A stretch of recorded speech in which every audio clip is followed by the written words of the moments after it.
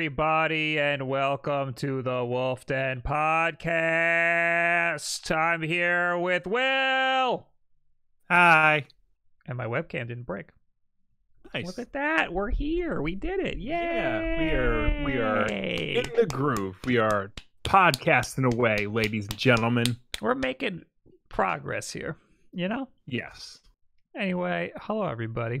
I appreciate you all being here, but a very special hello to Trevor Steinberg with 7 months, who says, love catching the podcast on Twitch now. Thanks for the content, fellers. Thank you, Trevor.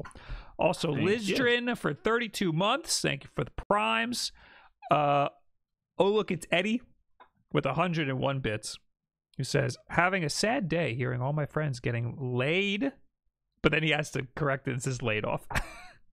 I need some laughter right now. Thanks for streaming, guys. Well, that is very sad, but you just gave it to yourself. Yep. You solved the problem yourself. I appreciate you. Hopefully we could make this a good time for all of us. Anyway, a bunch of things Especially happened. me, because right now everything is freezing. Everything's freezing. You're friggin' doing that clicky thing again. Every once in a while. Yeah, I don't... Your mic clicks. I don't know what that is. I think it's a Discord thing.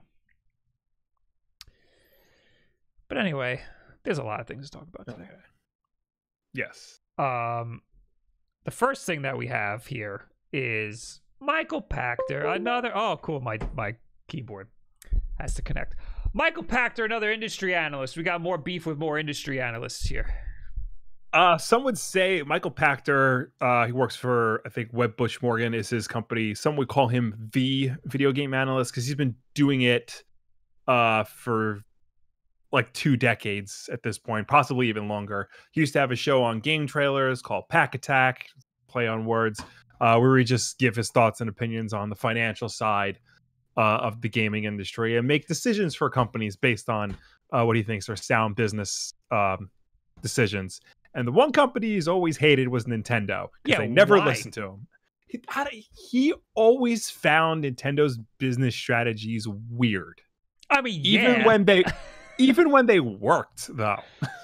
I mean, they're weird. They're a weird company, but somehow they're a very weird company. And I remember him specifically saying, like, Satoru Iwata was a nice man, is a great game designer. He was a shitty businessman. Maybe not with those words, but along those lines. So, like, look, I'm a Nintendo fan. I like Nintendo. They make some garbage decisions sometimes. Yes. Sometimes their decisions are irrefutably garbage, and sometimes their decisions are irrefutably great and positive, and everything's great. Like the Wii U era, that was dumb. That was bad. They made a lot of mistakes.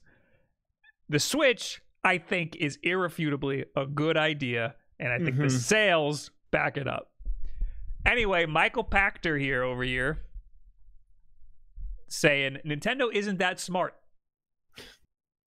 Pachter says Nintendo should scrap Switch and only have Switch Lite. You know, one of the best-selling consoles of all time. Yep. Over 30 million units? How many millions are we at now? Definitely more than that. Well, I actually talked about this a lot on Directly to You, the Fanatics 4 podcast I was on last week. I didn't see them tweet that there was... Yeah, I've got to make sure that podcast is even live. Combined, the Switch and Switch Lite have sold 61 million units.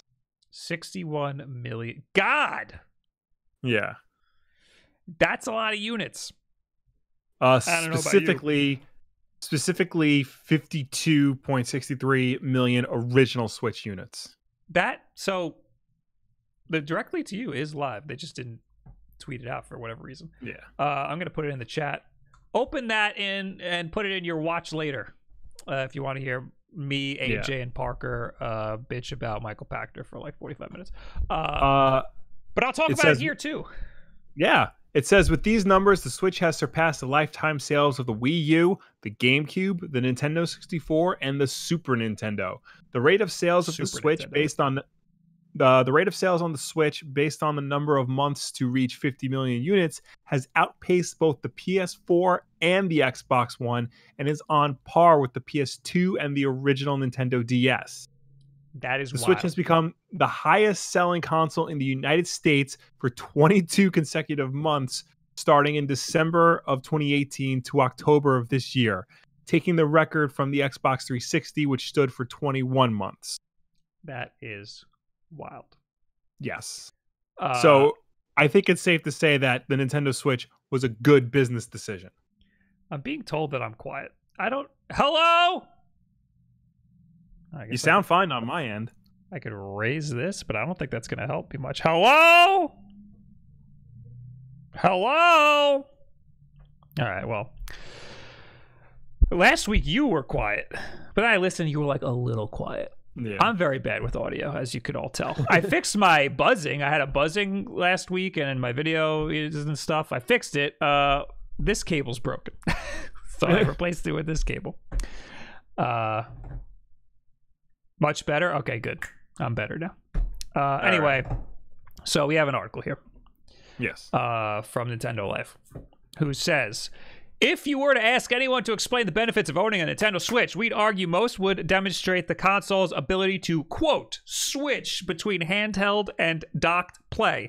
It's the entire selling point of the system, after all, and having a console be so versatile can only be a good thing. Right? Wrong! Well, according to Wedbush Securities' Michael Pachter, anyway, yes, one of the gaming industry's most high-profile analysts has said that Nintendo should scrap the original version of the Switch entirely and instead focus only on the handheld-only Switch Lite. All right.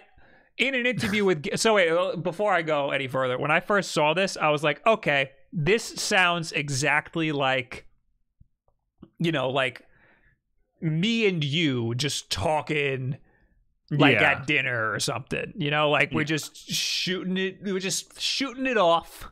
Yeah. And you're like, I only play my Switch in portable mode. They should just make a Switch Lite, you know? Yeah. Like that makes sense, like this sort of conversation. However, this is an industry analyst and he's having an interview with Gaming Bolt. Yeah. So this is in like an official context. Yeah. But again, once I read his quote, it sounds like he's just talking to a buddy. Yeah. In an interview with Gaming Bolt, Pachter says, quote, I don't really understand the whole hybrid concept. I don't think most people play it in both modes. I would say that maybe 20% of Switch owners play both modes, and I think most Switch owners play it handheld only. So I honestly don't understand the whole point of the hybrid. Who cares? Play it as a handheld.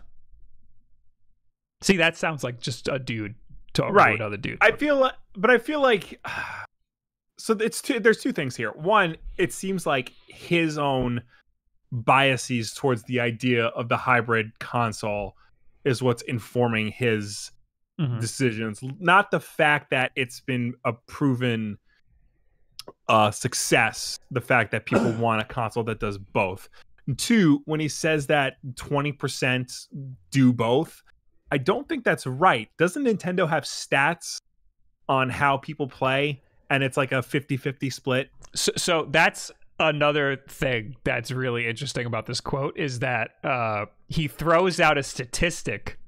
Being an industry analyst in an interview, he throws out a statistic that's purely anecdotal. Yeah. Like, maybe don't do that. Maybe have the facts straight if you're going to do something like that. Apparently, 20... So there are statistics that say 50%, something around 50% of people play portable and something around 50% of people play... Let me back that up. Something around 50% of people only play portable mode or mostly play portable mode. Something like 50% of people mostly play docked mode. No, this doesn't add up. Math doesn't add up. Wait, so I'm just looking now. Apparently, and we'll go back to the article because there's a little bit more, but on Friday, Nintendo Life put up their own poll. Do you play docked or handheld mode? Based on what Michael Pachter said, And as of right now, 90%. Sorry, as of right now, 18% of people polled say that they play the Switch 90% docked with 10% handheld. So the majority of people primarily play it in docked mode. What's the percentage? 18% of people polled say they play it in docked mode 90% of the time. 18%? That sounds like a really low percentage. It's the highest percentage of people who were polled for this particular out of 17,603 votes. Where is this? Here, I want to see this. I'll put it in our super secret Discord. Also, I appreciate people in the chat highlighting their comment to tell me technical issues, because it's very easy to see when you highlight the comment. I'm not being sarcastic either. I know I'm a very sarcastic person. All right, check in the Discord. Okay. Yeah, am I going to be incriminated if I show this? Here we go. I don't think so. Our super secret Discord. Poll, do you play a Switch? Blah, blah, blah. Okay. Well, let me vote. What do I do? I put 90% handheld mode. 90% docked. Vote. So if you see, the majority of people who voted in this poll play it primarily in docked. Okay, so this is broken up in 10% margins. Yeah. Okay. I understand now. Yeah, it looks like primarily docked, but I mean, not by a huge margin. No. It also says back in October 2017, Nintendo's own data suggested that 30% of players use the Switch exclusively in handheld mode versus 20% who exclusively play in docked mode, while the remaining 50% switch between the two. So that was back in October of 2017. That's the thing that I wanted to. That's the statistic that I had in my brain that I was trying to put out into the world, and I did it wrong, as I often do. Well, from the looks of it, it seems like that statistic is pretty much, it's hard to tell the way that Nintendo Life laid out their poll, but it looks fairly consistent. People do seem to switch back and forth between the two. Okay, so Michael Pachter was just completely wrong with this 20% anecdotal brain fart, verbal diarrhea. So, but he continues. He continues. Things get more interesting with the Michael Pachter. And Nintendo, quote, and Nintendo isn't that smart. So you never know what they'll do next, but I think the smart thing would be to get rid of the Switch console and only have the Switch Lite. Get rid of the docking station. Get rid of playing on the TV. Maybe offer a Fire Stick type dongle for those who do want it to play it on the TV. That's the quote. So Nintendo should get rid of the console that's breaking sales records left and right and center and release a Fire Stick instead, says Nintendo Life. Yeah, I don't want to just clown on a guy, Yeah. Like, there's no, like leave the guy alone. He's just trying to do his job. But then he's over here saying that Nintendo isn't that smart. Meanwhile, they're breaking all sorts of sales records and stuff. Yeah. Like, come on, dude. It's your job, man, to know this stuff. It's so weird that he's so specifically against the primary gimmick of the Switch, and it's the gimmick that not only do people seem to enjoy, but people have wanted this for a long time. They wanted Nintendo to make a hybrid system of some kind, and they figured out a way to do it, and it works for them. I don't understand. Like, if he's saying maybe sell a Fire Stick style dongle for those who want to play on TV, they do already. It's called the Switch Dock, and they include it for free in every Switch bundle. It doesn't it doesn't make any sense to me, the whole situation. I mean, the Switch Lite is a great offering. It's cheaper. Some people only want to play it portable. That's totally fine. It's totally fine if you want that. But a lot of people even myself, who plays 90% in docked mode, maybe more than 90%, maybe like 95%, I play it in docked mode.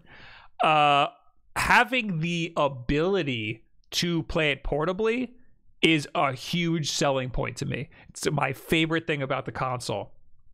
So it's just like comforting to know that I have the same game with the same save file and everything. I could just pick it up and take it wherever I want. So it's the biggest selling point of the system. I don't understand why you'd want to completely get rid of it, especially when it's doing so well already. Yeah, that's like saying, hey, you know what the PS5 and the Xbox Series X should not do? HD gaming. They should just go back to 480p style graphics. Nobody needs 1080p. Nobody definitely needs 4K. Just go back to 480p and everything will be fine. They would sell so many more units that way. There are a lot of people saying just do 1080. Don't worry about 4K. You can't even get 1080 right. Yeah. And I kind of see where they're coming from. Yeah, no, that I can see, but at the same time, more and more people have a 4K TV right now. They want to take advantage of it. 4K gaming is the next logical step. This is a complete aside, but I saw another prominent industry, I want to say journalist, might be an analyst. I saw somebody tweeting today that I don't see a lot of people talking about how nobody's TVs are 120 hertz ready right now. You're not going to see 4K 120 hertz on anybody's TVs, and everybody's going to be really disappointed. And I was like, I did that. I said that, and everybody was mad at me when I said that. Yeah, that's the thing. Like most TV, especially like 4K TVs with HDR, like are pretty much out there, like for a decent price. But the refresh rates, like that's where they get you. The TV I have in my living room, which I have my PS4 hooked up to for the time being, it's 4K. It does HDR, but it maxes out at 60 hertz. But it claims it has 120 hertz through some BS software acceleration. Yep. So it's not true 120. And I think with my TV in the basement is similar. I think that does true 120, but I'm not sure. You got them a while ago. Yeah. So I don't think they can. I don't think they physically can do the real 120. I know the one in my living room definitely can't. Right. Because it needs HDMI 2.1 or at least HDMI 2.0B. And that's another thing. Like I actually was looking for HDMI 2.1 cables. Specifically, those are HDMI that transmit data at 48 gigabytes a second. And in my basement, I would need them to be at least 25 feet long, and they don't make HDMI cables that long that transmit 48 gigs a second. They would diminish probably. So our parents got a new TV on Sunday. I went with them to get a new TV. They had to get it at Costco, of course. My mother doesn't know any other store. So, by the way, anybody who donates $50 to this stream, I will reenact my brother's tweet in an impression of our mother. Don't do that. Don't donate anything. So we were between two TVs. One of them was an LG, and it was $150 more expensive than a Samsung. Okay. The reason it was $150 more expensive was because it said that it did 120 hertz, which I didn't really believe. I was a little skeptical about that. But they don't need that. They're just watching friggin' Apple TV on it. Yeah. So we ended up getting the Samsung. But then I was like, because these were cheap TVs too. These were like under $600. Yeah. So the fact that it said that actually the LG was $700, but the fact that it said it did 120 hertz, I was very skeptical of. But I was like, I should have just given them the $150 because I need a TV that does 120 hertz when I get the new consoles just to make a video on them. But what if I did that and then that TV was fake 120 hertz? You know what I mean? Yeah. We would have been screwed. Yeah. So the TV I have in my basement does fake 120 as well.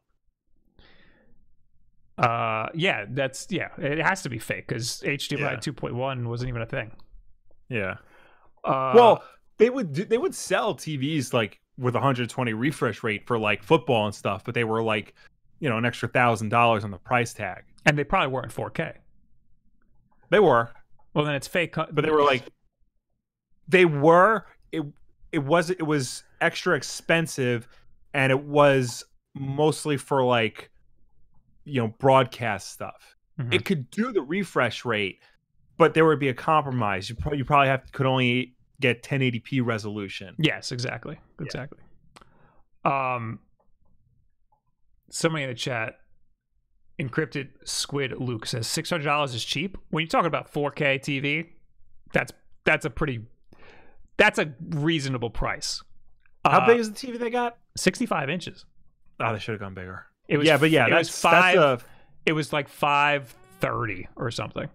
Yeah. Honestly, the TV I got on the Black Friday special was around the same price and everything, but it was a Black Friday special. That's why, and it friggin' broke, and I had to have a guy come and replace the panel. But yeah, no, I think that's a reasonable price and I think that's a reasonably cheap price for a TV. That's not a bad price. Yeah. TVs now, especially if you want all the bells and whistles, like the latest stuff, you're gonna spend over $1,000. Yeah. Unless you just want a TV to watch TV on, and then you can get something for around $500. Anyway, we completely tangented off of Michael Pachter here. That's because I'm done talking about him. I can care less. Yeah. We got some stuff here, though. We got Fat Seagull with the Prime sub. I appreciate yous. We got Sarge with 8 months. I appreciate yous, too. We got OK Lo-Fi with 2 months in a row. I appreciate yous, too.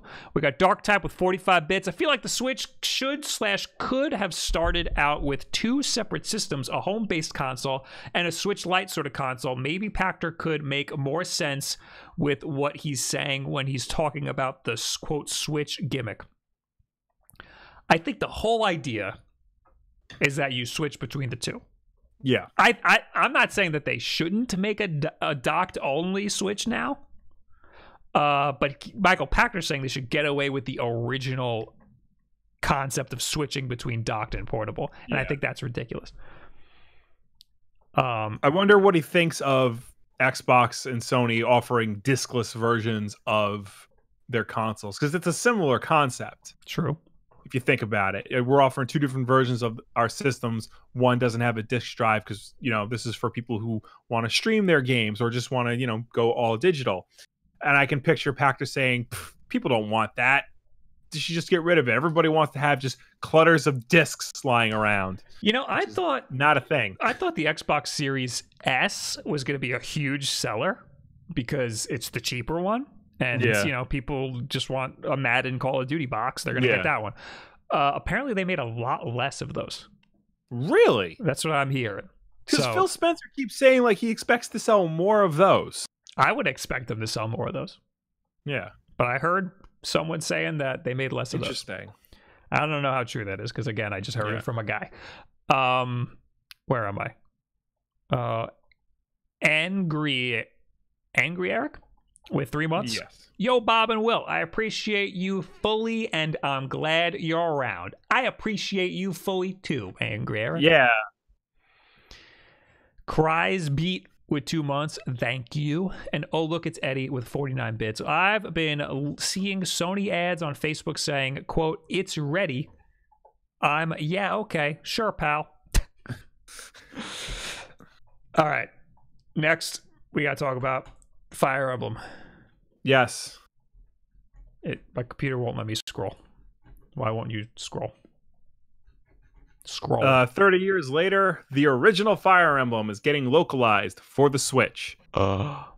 I can't believe it. Fire Emblem, Shadow Dragon, and the Blade of Light, the game that kicked the turn-based strategy series off, is finally getting an English version on the Switch on December 4th.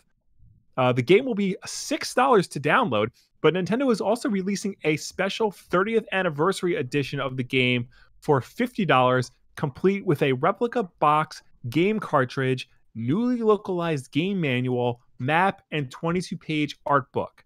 There's a hitch, though, and stop me if you heard this before, that's Kotaku's words. Shadow Dragon and the Blade of Light will only be available to buy digitally until March 31st, 2021. Nintendo's new Disney-like vaulting system aside, if that's what it takes to finally be able to play Shadow Dragon and the Blade of Light, so be it. Released in Japan for the Famicom back in 1990, the first Fire Emblem saw Prince Marth try to reclaim his throne from evil forces through a sequence of grid-based battles where permadeath would see beloved characters die forever if they fell during combat. And then there's a picture of the collector's edition that you can get with all the cute little trinkets that comes with it. It wasn't until the 7th game in the series, Fire Emblem The Blazing Blade, called just Fire Emblem in the West, was released on the Game Boy Advance in 2004, that fans outside of Japan finally got a taste of Intelligent Systems' tactical JRPG series. Prior to that, people were simply left to ponder the mysteries of which colorful anime hole Super Smash Bros. Melee's Marth and Roy had crawled out of. Anime hole? I mean, they look like they came from an anime hole. All right. Now those two and their comrades have all but taken over the latest Smash Brothers. It's about time Marth's story got told properly. And in an update on October 23rd, when asked why Nintendo is only selling Fire Emblem until March 31st, a spokesperson for Nintendo only responded with the following statement. Fire Emblem, Shadow Dragon, and the Blade of Light is the first Fire Emblem game in the beloved franchise, which is celebrating its 30th anniversary through March 2021. We are excited to offer the game localized in English for the first time to commemorate the occasion. So and that's it. So I was a little confused about this the first time I heard it. I talked about it on the Fanatics 4 podcast again. Okay. I thought that the limited edition was only available until March 31st.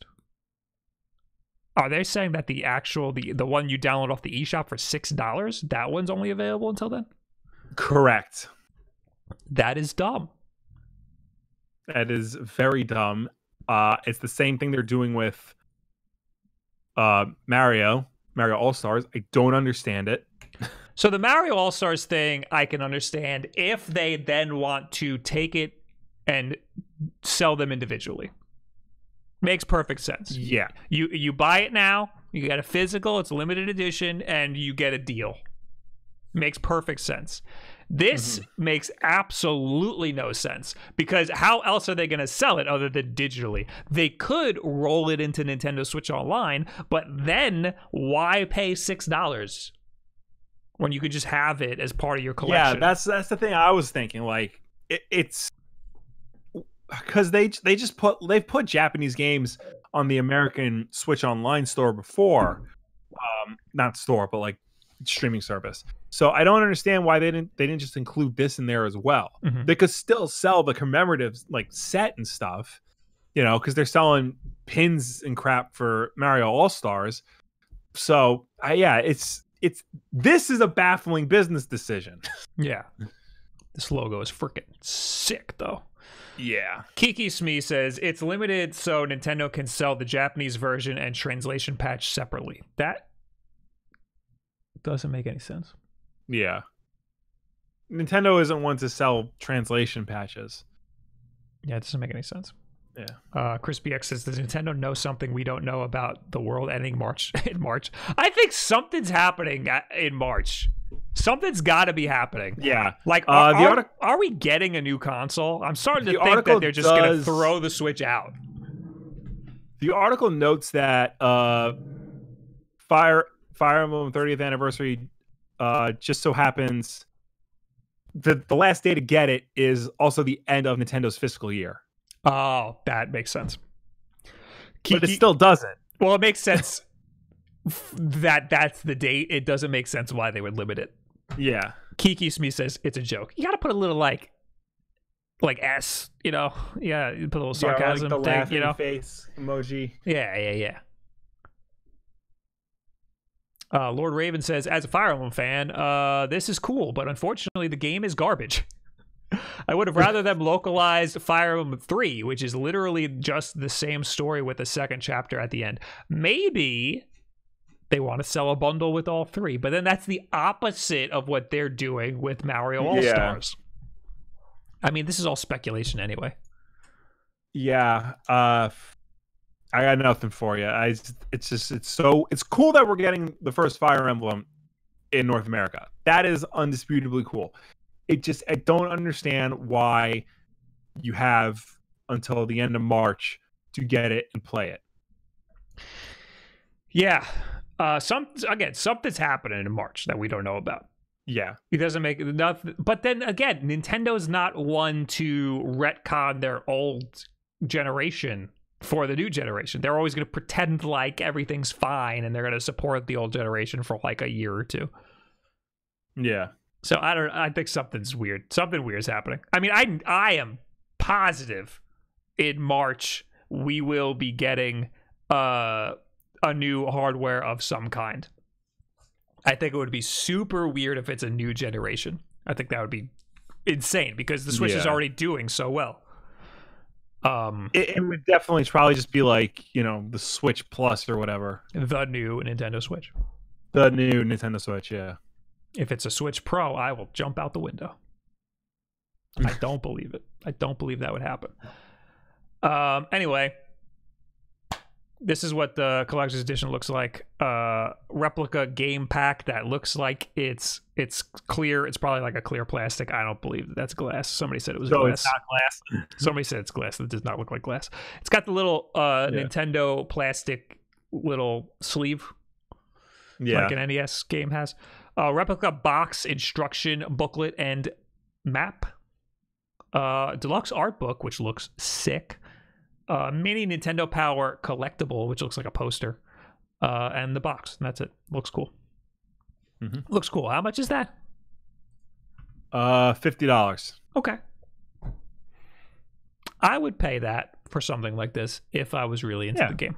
I'm not into Fire Emblem like this. Yeah, we're not Fire Emblem people. Although, I mean, $6 for the game, I might just get it because maybe one day when I'm 50, I will want to play the first Fire Emblem. And I can't because there's no copy of it anywhere. That's another thing. I'd have to go hunt down a Famicom. This is the first and then you have to learn Japanese. This is the first NES game. This is the first Nintendo published NES game that is being sold individually on the Switch. Yeah. So this is kind of a big deal. Mm-hmm. What does this mean? Why isn't this just being rolled into Nintendo Switch Online? It doesn't make sense. Mm-hmm. But I mean, people should be happy. There's a ton of people that would rather buy NES games individually. Here's your window. Now you have an opportunity to buy a Switch game individually. Anyway, I liked the announcement because it's like, you ignorant Americans, you didn't even know who Roy and Martha was before Smash Brothers. Yeah. Look at where they came from, this NES game. I'll be honest, when I first played Melee and I loved Roy and Martha in Melee. But when I first played Melee, I was like, oh, these are just some Nintendo characters I've never heard of. Cool. Yeah. I never gave it a second thought. I was like, oh, this is some Japanese garbage. I remember, I forgot what magazine it was, but it was talking about all the characters in it, and it goes, yeah, you get to unlock a character like Roy, you know, from Fire Emblem, ... question mark. That really, putting them in Smash Brothers really did get people interested in Fire Emblem. Yeah. It really did. It really was absolutely a great way to get American audiences to care about something like that. Yeah. That's that. Yep. It's cool that they're doing it. It's weird that it's limited, and it doesn't make much sense. Mm-hmm. Anyway. Mic crackling is intermittent. Yeah, I don't know what to do about that. I'm gonna try to get him a new interface, but I don't think it's the interface. I think it's just Discord. I am using a different USB cable from what I've been using because I need to like stretch it to the other end of the computer. So maybe that's it. I don't know. It's definitely a digital thing. Yeah. Anyway, more notifications here. We got Jin Wong, who said with 5 months, who says, "Love watching the Wolf Bros. Hello, I love you." Yeah. A little reckless with 14 months. Glad you Wolf Boys are back. Also, I'll believe there's a TV that actually does 120 hertz when you put out your video about it, Bob, proving it. Unfortunately, I won't be able to show the video at 120 hertz. Yeah. But I'll be able to tell you if it's real or not, just like HDR, how that's fake. Did I tell you I saw HDR for the first time when I played Call of Duty Warzone? Oh, really? On my own monitor. I turned on HDR and I was like, oh, wow, this actually looks different. I think game developers now have gotten a lot better at like knowing how to use HDR. Right. And putting it in. I also might have been at 1080p, which is like real HDR. If you're on a current gen console and you're doing HDR at 4K, it does a weird interlacing thing. So I've actually been playing Uncharted 4 on my LG TV up here. And I like the LG TVs because when it goes into HDR, it'll tell you that you're using HDR. And Uncharted detects that and it makes you like set up like all the HDR features in it before you play the game. But to be honest, like I mean, maybe it's because I wasn't playing it any other way, but like I couldn't tell you like what made it like high dynamic range and whatnot. Yeah. Like, because it looks like all the screenshots I've seen. We did the same thing when I did my PlayStation 4 Pro video. I brought it over to your house and I tried it with Red Dead and it looked exactly the same. Actually, I think it looked worse because it interlaces the 4K. So when I played Red Dead, I played that on Xbox One through that TV. And what I love about Xbox One, and I think the Series X and S is going to be same thing, it has like a setup guide in there, in like the system menu, where like it'll scan your TV and it'll just tell you, yes, this supports 4K, this supports HDR, this supports this frame rate, it does not support this frame rate, and all this other stuff. And I love them for that.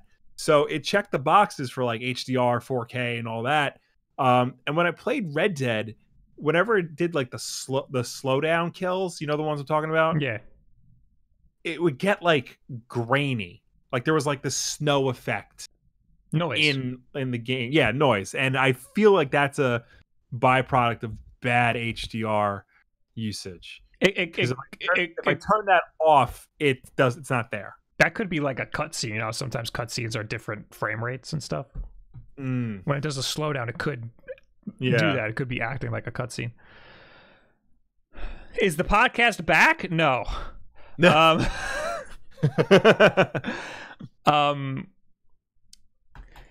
Yeah, I have faith that the new consoles are going to do HDR like well.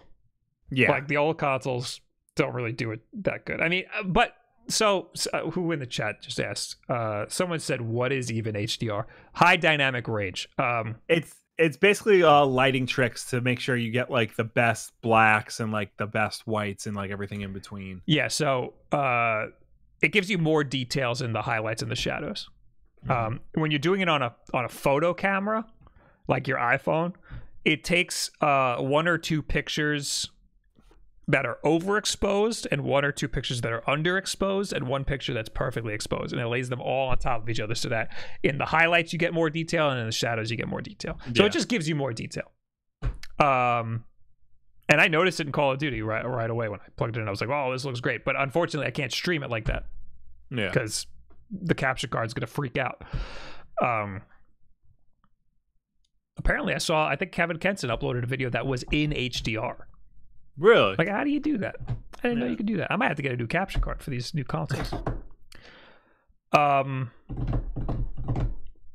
Anyway. I think we're good. Oh, we got the real MKH with 2 months. Thank you. Thank you. Mara 3D All-Stars. No. Mara 3D All-Stars gets a patch. Yes. Nintendo of America tweeted, a free software update is coming to Super Mario 3D All-Stars.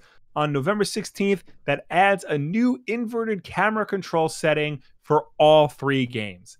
Apparently, inverted camera control is like the #1 requested thing for Mario 3D All-Stars, because a lot of the original games, specifically Sunshine, had inverted camera controls by default back in the day, and they don't on the current release for some reason. So Nintendo is adding them back into the game, so you can stop pestering them about that. A lot of people were mad about this when they got the game. They were, you know, I personally didn't really notice a difference. I mean, it's been like how many years since I played Sunshine and like or Mario 64, so like it did take a while to like get used to it, but like I couldn't remember if it was inverted or not. The only thing that threw me off was when you activate the flood, the mode that you aim it. That felt weird. That felt like it needed to be inverted. And it turns out you can invert the vertical flood controls only. So that's pretty cool. Yeah. So Nintendo of America put up a screenshot of the controls menu that's coming out November 16th. So this is weird that they did it so early. Yeah. But I think it's because Reset Era kind of broke the news already. Mm-hmm.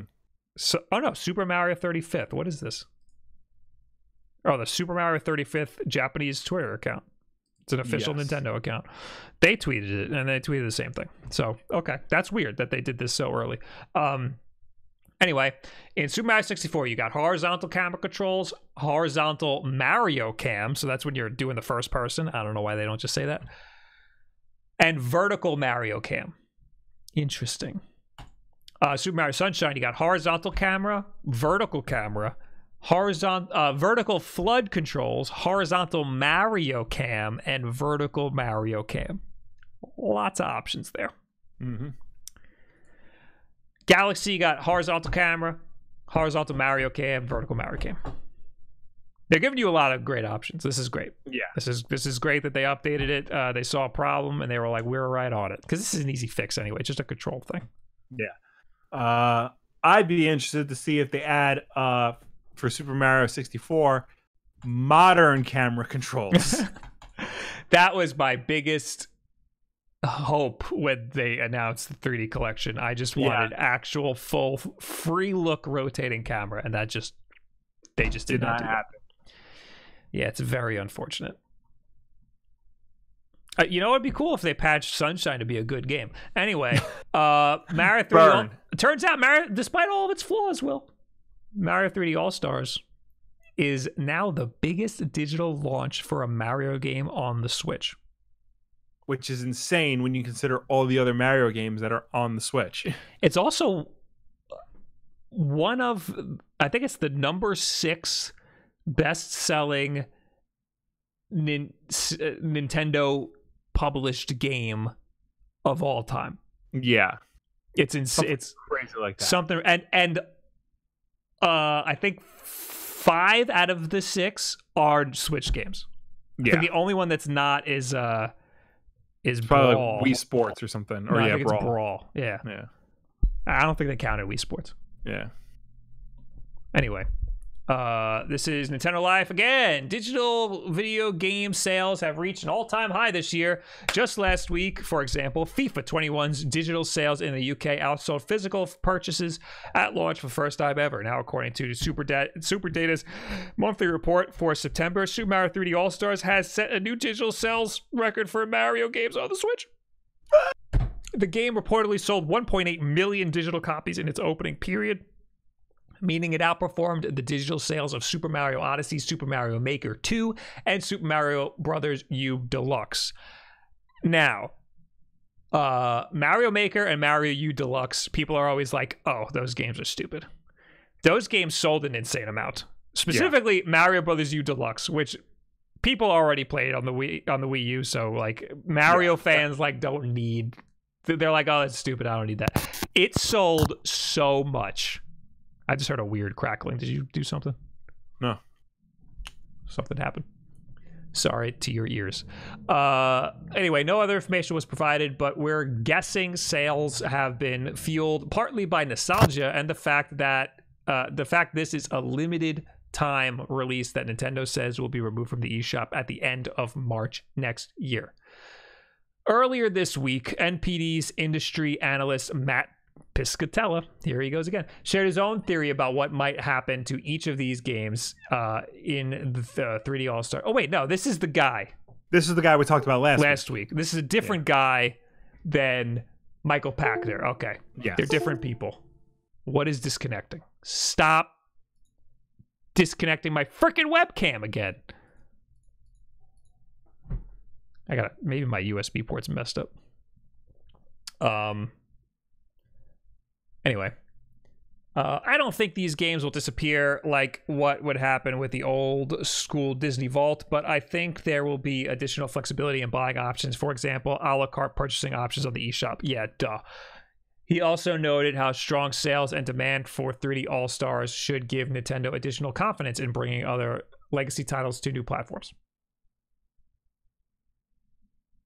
Okay. Mm-hmm. Was that last article where did I see that 3D All-Stars is one of the best-selling Nintendo I games? know it's been posted in other articles about that game.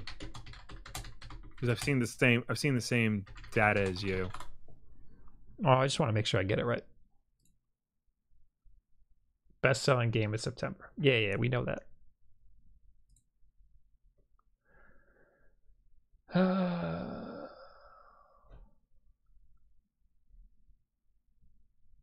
Second best-selling game of 2020 already. Damn. On Amazon, so it's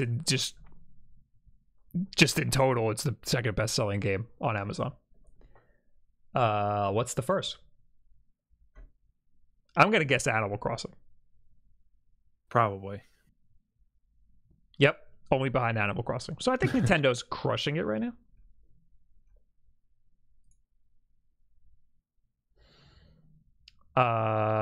Okay.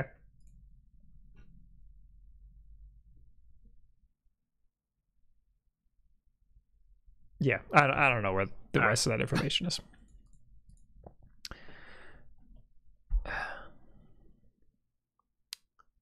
Anyway, hey, LaCroix X, thanks for the Prime sub.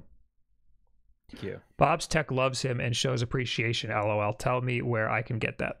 Yeah, it tells me at the worst times. Leave me alone. My technology. I'm trying to do a show here.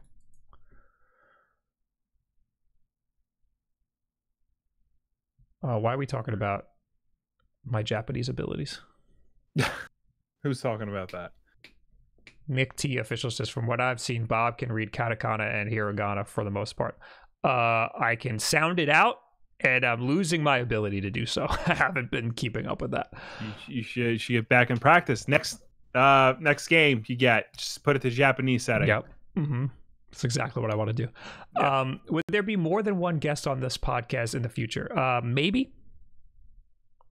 Right now, I want to try doing one-on-ones with other people, but as you know, as we get into it, we'll see how it goes. I don't know. We're just starting this thing.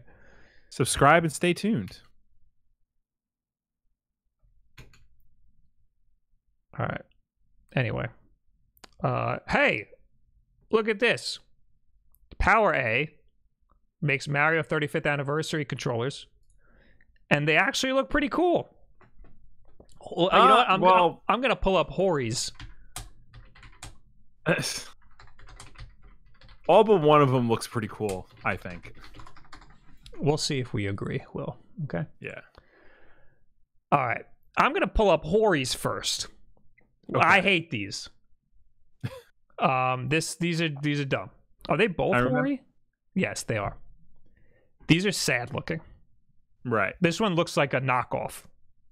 It looks like something you'd find in like a friggin', you know, like I don't know, like Tri-County Flea Market. You find something like this. Yeah. Now these are much better.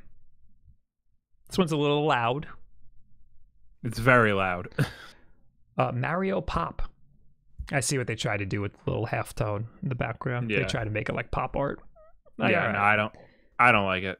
It's too. It just looks like a whole bunch of art assets smushed together in a really close proximity, with no rhyme or reason. You know, you're making me like these less. This one's Well, kind of no- cool. The star one. Yeah, no, the Star one is nice. The Star one reminds me of like 70s posters. Like there's like an Atari one. I think you have a Star Wars shirt that kind of looks like that. It's the color scheme. Yeah. Yeah, it's the color scheme, but also too like the lines down the middle. Yeah, that's very retro. So this isn't bad. This I kind of like. Yeah, this is cool. This one, yeah, this one's not that great. But it is the PowerA GameCube controller, which is pretty good. I don't mind this. I like the color scheme, and I kind of like the pixelated art in the middle of it. I don't. And well, first of all, it's the black and red. I'm not having it. The little pixel explosion is okay, but then why isn't Mario the Mario 1 Mario? If you're gonna do pixel explosion and then have a cutout of Mario, That's a good point. make it a pixelated Mario. Maybe Like, they couldn't get access to the pixelated Mario. Nintendo would only let them print regular Mario on it. That's garbage. They have designs with Mario 1 Mario. Also, this is lazy is what it is. Because if you do the pixelated Mario, you have to line up the pixels. Right. Yeah. So I'm going to start designing controllers. Should. Decided. I forgot to check if Xbox Game Labs closed down. Oh, the design lab for making Design controllers. Lab, that's what it's called. Yeah, because I had controllers saved, and they were offering you like a discount if you ordered a controller through them. But I'm like, I'm not like I already have too many Xbox controllers for a system I haven't played all year. They're probably going to relaunch this when the Series X comes out. So if I ever get a Series X, just wait and do it again with the newer controllers. I really hope they don't. I really hope that they make the new controllers and they allow you to do an Elite controller. I would pay a lot more Nice. Yes. to do an Elite controller that's just Yes. custom made for me. That would be awesome. Yeah. Fred says Will Design Lab is closed right now. Okay. Rip you. So I think it is coming back, but they have to like reboot it for the new system. PS5 controllers are going on sale October 31st Interesting. at Best Buy, at least. So yeah, I might get one.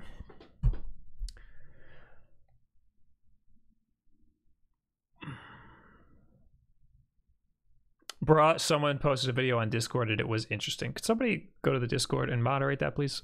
All right, what else do we got? We got Twitch streamers threatened by DMCA takedowns. All right, so I'm gonna give you my personal experience. It's not a personal experience. It's just what I've heard from other people. Like, so this has happened multiple times, and they always say the streamers always freak out that they're going to be targeted. So Twitch every once in a while will scrub through all of your past clips and VODs and stuff, and we'll just start deleting them. Lately, they've been issuing DMCA takedowns for people and emailing them and saying, "You've made a violation. Don't do this again." And it basically like you're playing copyrighted music or you're playing a video that's copyrighted. Yeah. Twitch flags it and then they take it down. And now they've been issuing kind of strikes against streamers for doing so. All these streamers freaked out. Everybody started deleting their old VODs or their old clips and stuff, or trying to download them and save them somewhere. Nothing's gonna happen, especially if you haven't been playing copyrighted music. You should be fine. I feel like a veteran when it comes to this because I've been on YouTube, and that's all it is copyright strikes and DMCA takedowns. I think so. Twitch has been really lax on copyright for a really long time, and I think that's kind of why they wanted to focus on video games, was because they don't have to worry so much about copyright. as much as YouTube does anyway. But any platform that is going to have user-generated content really has to crack down on copyright, because they are going to get sued out the ass by these copyright holders whose sole job is to sue companies who infringe on their copyright. Yeah, and a lot of times it's not even like necessarily the copyright holder. It's a third party that they hire to crack down on it. That's why you will see sometimes it won't say, you know, Warner Brothers. It'll say, you know, dumbass securities briefing or whatnot. Yeah, it's a third party whose sole purpose is to do this and make money cracking down on everybody. So they're being forced, Twitch is being forced to do this. And it makes sense why. The only problem Twitch has my only issue with, okay, great, my friggin' computer's freaking out again. My only problem with the way Twitch has handled this is that they haven't done this sooner, and they haven't warned content creators. Yeah, there didn't seem to be like a real good plan involved to tell people that this was happening. No, and supposedly these copyright holders apparently were trying to reach Twitch about these copyright infringements, and Twitch was not responsive, which is very like Twitch. Twitch is the management at Twitch is try to talk to somebody at Twitch. It's like impossible. Which is weird because they're an Amazon-owned company, so you would think with all the billions and billions and billions of dollars that Amazon has on hand, that they would be able to, you know, help Twitch out and find a way to compensate these copyright holders, and also, you know, put initiatives in place and hire people to tell their streamers that, hey, we have to take, you know, copyright claims seriously now. This is one of those things that, you know, like the higher ups at Amazon don't really care about Twitch. They're like, whatever, it's that thing, it's making money, it's doing fine. Let them handle it. Then they hear something about this, like they get sued by somebody. Yeah. Then they crack down. Like, okay, Twitch, you're that, you know, you're that friggin' stepson that we didn't really care about. Now you have a problem, and we need you to fix it immediately. And that's a bad thing. It's a bad thing when your boss recognizes you only for negative stuff. Yeah. Anyway, I guess we should read the article. Yeah. Twitch DMCA strike causes panic as streamers worry their channel would be banned. This is according to IGN. I don't want to read the update first. Oh, the update is long. This whole thing's long. I'll read the original story. Last month, Twitch streamers found themselves hit with a wave of DMCA takedown requests for clips that feature licensed music. For creators with hundreds of clips saved featuring various music in the background, this became a huge headache as they were asked to manually remove violating clips, which for some could be as many as hundreds of videos saved. I don't understand. Like, okay, Twitch, again, has been really lax with copyrighted music. In the past, really all it was if you're playing copyrighted music, they'll mute it in the VOD, but you could still play it live. Right. Right. And so people just played copyrighted music all the time. I don't understand why, especially if you're like a big time streamer and this is your job. Why don't you think, like, use your brain? Like, you can't play copyrighted music to thousands of people without paying a license. The problem is, like, a lot of these people just don't think when they do it. They think, oh, I like to listen to music when I play video games, which is weird, but okay. So I'll just play music while I play video games in front of, like, an audience of people and make money off of it. But, like, they have to know that there's licensing fees for stuff like that. It's kind of on Twitch to tell them that. And that's where Twitch went wrong. Twitch didn't say, no, you can't do this. They kind of just let it happen for a long time. Anyway, what is DMCA? The Digital Millennium Copyright Act is a federal law that's become quite infamous with the rise of social media services, particularly YouTube. I don't need to read this. Everybody knows what a DMCA takedown is. Twitch's DMCA guidelines. Twitch's guidelines on DMCA states that it is our policy to respond to clear notices of claimed copyright infringement that fully complies with the Digital Millennium Copyright Act. In addition, we will promptly terminate without notice the accounts of those determined by us to be, quote, repeat infringers. So it sounds like you're screwed if you have like a lot, if you do it a lot. And I feel like people who are like listening to music while they're playing games, they're going to do it a lot. How does DMCA affect streamers? The Digital Millennium Copyright Act is infamous, but it's also misunderstood. The act primarily protects the interests of the copyright holder while also giving protections to digital platforms that would previously be liable for hosting copyrighted content that was uploaded without their knowledge. Quote, most people think of the DMCA as something used against infringers, says David Hope, managing partner of SF-based media tech law firm Gamma Law. This is a person who probably has to prosecute a lot of DMCA people, so that's why he's talking like this. But actually, DMCA takedown requests are not sent to infringers. DMCA takedown requests are sent by copyright owners to sites that have content posted by users, and that content infringes the copyright. This could be a product review on Amazon, an essay posted on Medium, or a YouTube video, for example. The purpose of the DMCA is to protect those platform owners like YouTube or Twitch from a liability from the copyright holder in case a user on the platform posts infringing content. Quote, any legitimate site will take takedown requests seriously and notify the users to take the content down so that the site will not have the risk of being sued by the copyright owner, Hope says. And that's where Twitch went wrong, because they didn't take the claim seriously. Mm-hmm. Is there free music Twitch streamers can use? Yes. Yes, there's free music. You can find it on your own time. What can content creators do if they're hit with a DMCA takedown request? Hope says that creators like streamers can send a counter notice through the platform and their content will be put back up. What? The copyright owner then has a limited time within which to file a lawsuit against the user. So if the creator gets a counter notice back, they have to decide quickly whether it's worth escalating to a lawsuit. Otherwise, the content could just stay up indefinitely. How about just take the VOD down? Yeah. All right, update. Twitch has proceeded to delete a wave of videos from partnered streamers earlier this week in its strongest action against copyright content yet.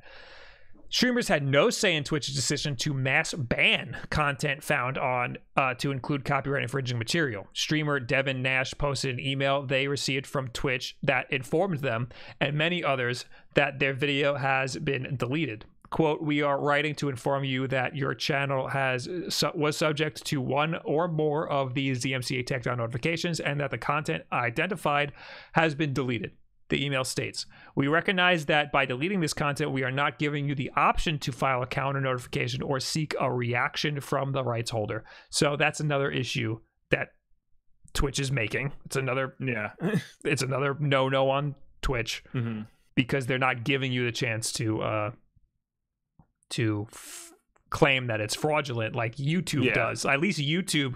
So when YouTube gives you a DMCA notice, it's mostly algorithmic. So it's like they detect that you have copyrighted content, and a lot of the times it's right. But you can dispute it. You can fight it. You can say, that you're not trying to infringe on anything. You can claim fair use if you're writing a critique or a parody or a review or something like that.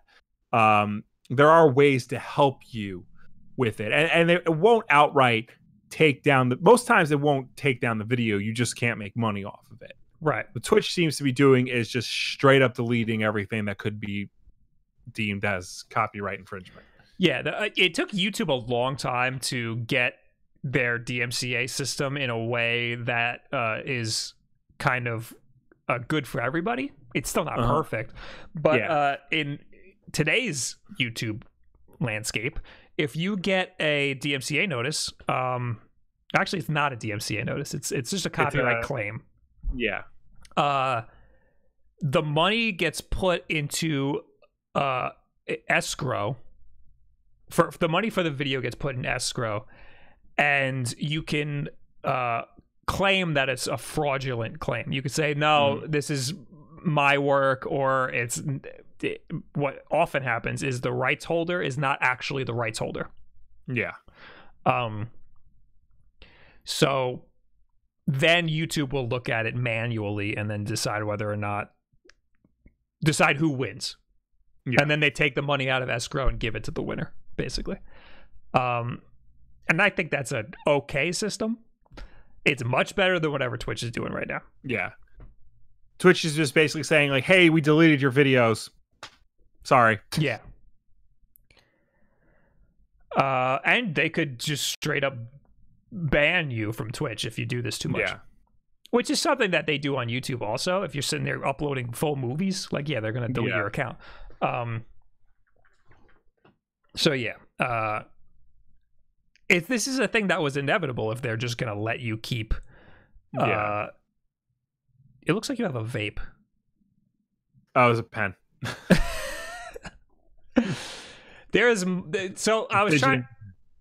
I was trying to get through that as quick as possible because I want to talk about Alex Hutchinson. Oh, yes. In related news. You have his tweet. Okay. I have his tweet. Yeah. Why not? Go right to the source. So this is a guy who works at Google Stadia or something. So he is... his profile used to say that he was a creative director at Google Stadia. He's a creative director at a game studio that Google owns to make Stadia games. So he doesn't work for Stadia proper. His problem was that in his bio, when he wrote this, it said that he worked for Google Stadia. He was a creative director at Google Stadia, which was apparently not correct. It's correct with an asterisk. He's a creative director at a studio that Google owns to make games for Stadia. Right. So he tweeted 2 tweets. First one, streamers worried about getting their content pulled because they used music they didn't have to pay for should be more worried by the fact that they're streaming games they didn't pay for as well. It's all gone as soon as publishers decide to enforce it. Now, I actually agree with this. I actually think that, yes, streamers should be worried that, I mean, they paid for the game, but they're not paying for the license to show. They're not paying for the right to stream the game. Yeah, and it's been a long-standing, like it's been an unspoken law. It's a gentleman's agreement, basically. Yes. It's like a handshake agreement. The game publishers will allow you to stream their games without any sort of repercussions. Because ultimately they view it as promotion for their game. In most cases, it is very beneficial for the game publisher to have a streamer or a let's player or anything stream their game because it's free advertising. Yeah. In some cases, it might not be. Like there was a game. It was a narrative-driven game. It was a few years ago. PewDiePie and a couple of those people did a let's play on it, and the developer was like a one-man team. He was very upset that almost nobody bought the game, but millions of people watched the let's play, and they had no incentive to buy the game because they just watched the story play out. I think the onus is on us creators to leave out the end of a narrative-driven game or something. Give people an incentive to buy the game. You know, but if it's something like Uncharted or like a better case, Call of Duty Warzone or friggin' Mario Maker, any of those things, streaming it is going to give people incentive to want to play it. Yeah. But right now there's also Nintendo who for a long time had their own creators program, and they would DMCA all of your stuff. Like, I only ever got like 1 or 2 copyright claims on actual videos, like actual Wulff Den videos for Nintendo stuff. And I think it was always Mario Maker. Yeah. However, for live streams, almost every time I streamed a Nintendo game, I would get a copyright claim from Nintendo. They don't want you streaming their stuff, or they didn't for a long time. They didn't. They've laxed on it a lot, and I think basically you're allowed to stream their stuff now. There's a while when most Japanese companies like Capcom had a thing. They didn't want you doing it. Sega didn't want you doing it. I think Konami actually still will regularly issue copyright claims for like videos critical of Konami. All of those companies still issue takedowns if you play like trailers and stuff, which is why we try not to play too many trailers on here. So Nintendo had a program. I think they gave you 30% of your ad revenue if you streamed their games, if you were in the Nintendo partner program or something. They since got rid of that program because they realized it was stupid and everybody hated them for it. So now they're a lot more lax. But the moral here is that these games are copyrighted and you are using the copyright without a license.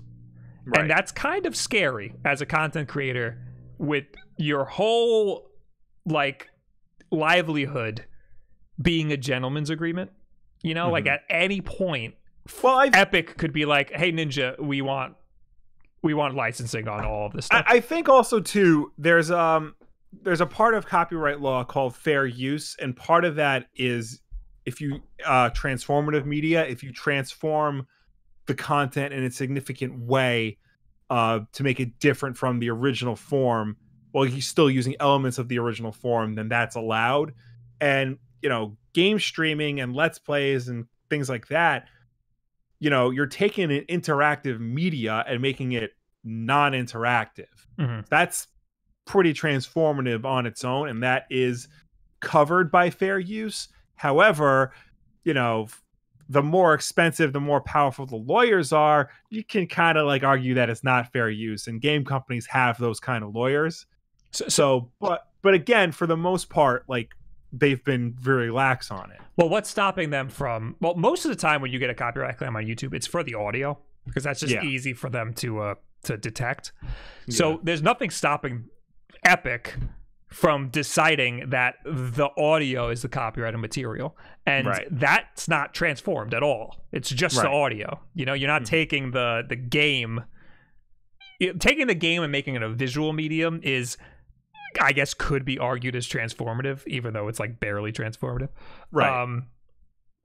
But they would just tackle another aspect. They could even tackle the visual aspect and say that you're taking our characters and putting them in front of a bunch of people. Well, and we usually don't want that. it's the work as a whole. They don't they'll use specific aspects to like find a copyright claim. But when you transform a piece of media, that includes everything, the visuals and the audio. So yeah, but they can just take a piece of their copyrighted material and say, we don't want you using this. Now give us a bunch of money. They really fair use is fragile ground. You can't just claim everything's fair use, you know? Right. And I'm not saying that people should. I'm just saying that a lot of people consider game streaming and let's plays and things like that transformative enough to warrant fair use. Right. That's what I'm saying. I think that it will not hold up in court if you're just doing a let's play, or especially a live stream, because you're not it's just you in the game, you know, you're not editing it or anything. So as a content creator, it's scary to have all of your livelihood held on a gentleman's agreement. In my case, I'm fine. I do mostly tech reviews. Like there's no frickin' if I can't put gameplay on the screen for the rest of my life, I think I'll be all right. Anyway, so far, Alex Hutchinson, he doesn't say anything too crazy. It's a controversial take, but it's not necessarily a bad one. The only thing I don't like about his first tweet is that he says there's streaming games they didn't pay for. They paid for the game. They just didn't pay for the license. That should have been clarified. It was definitely a snarky tone. Yes, but you know, you can sort of see where he's coming from. It is the second tweet that is the problem. Oh my god, everything's freaking out again. Well, read the second tweet. The real truth is the streamers should be paying the developers and publishers of the games they stream. They should be buying a license like any real business and paying for the content they use. So the problem here is that he said should be paying the developers. Yes. Instead of could be paying the developers. Like he's taking the stance of the developers or publishers because he is a game dev. That is why everybody's mad, and everybody was quote tweeting the second tweet. Yeah, nobody really cared about the first tweet because the first tweet, he didn't really say anything wrong. The second tweet, he's taking a stance and he's putting it behind the developers, saying you streamers should be paying us to play our games in front of a bunch of people.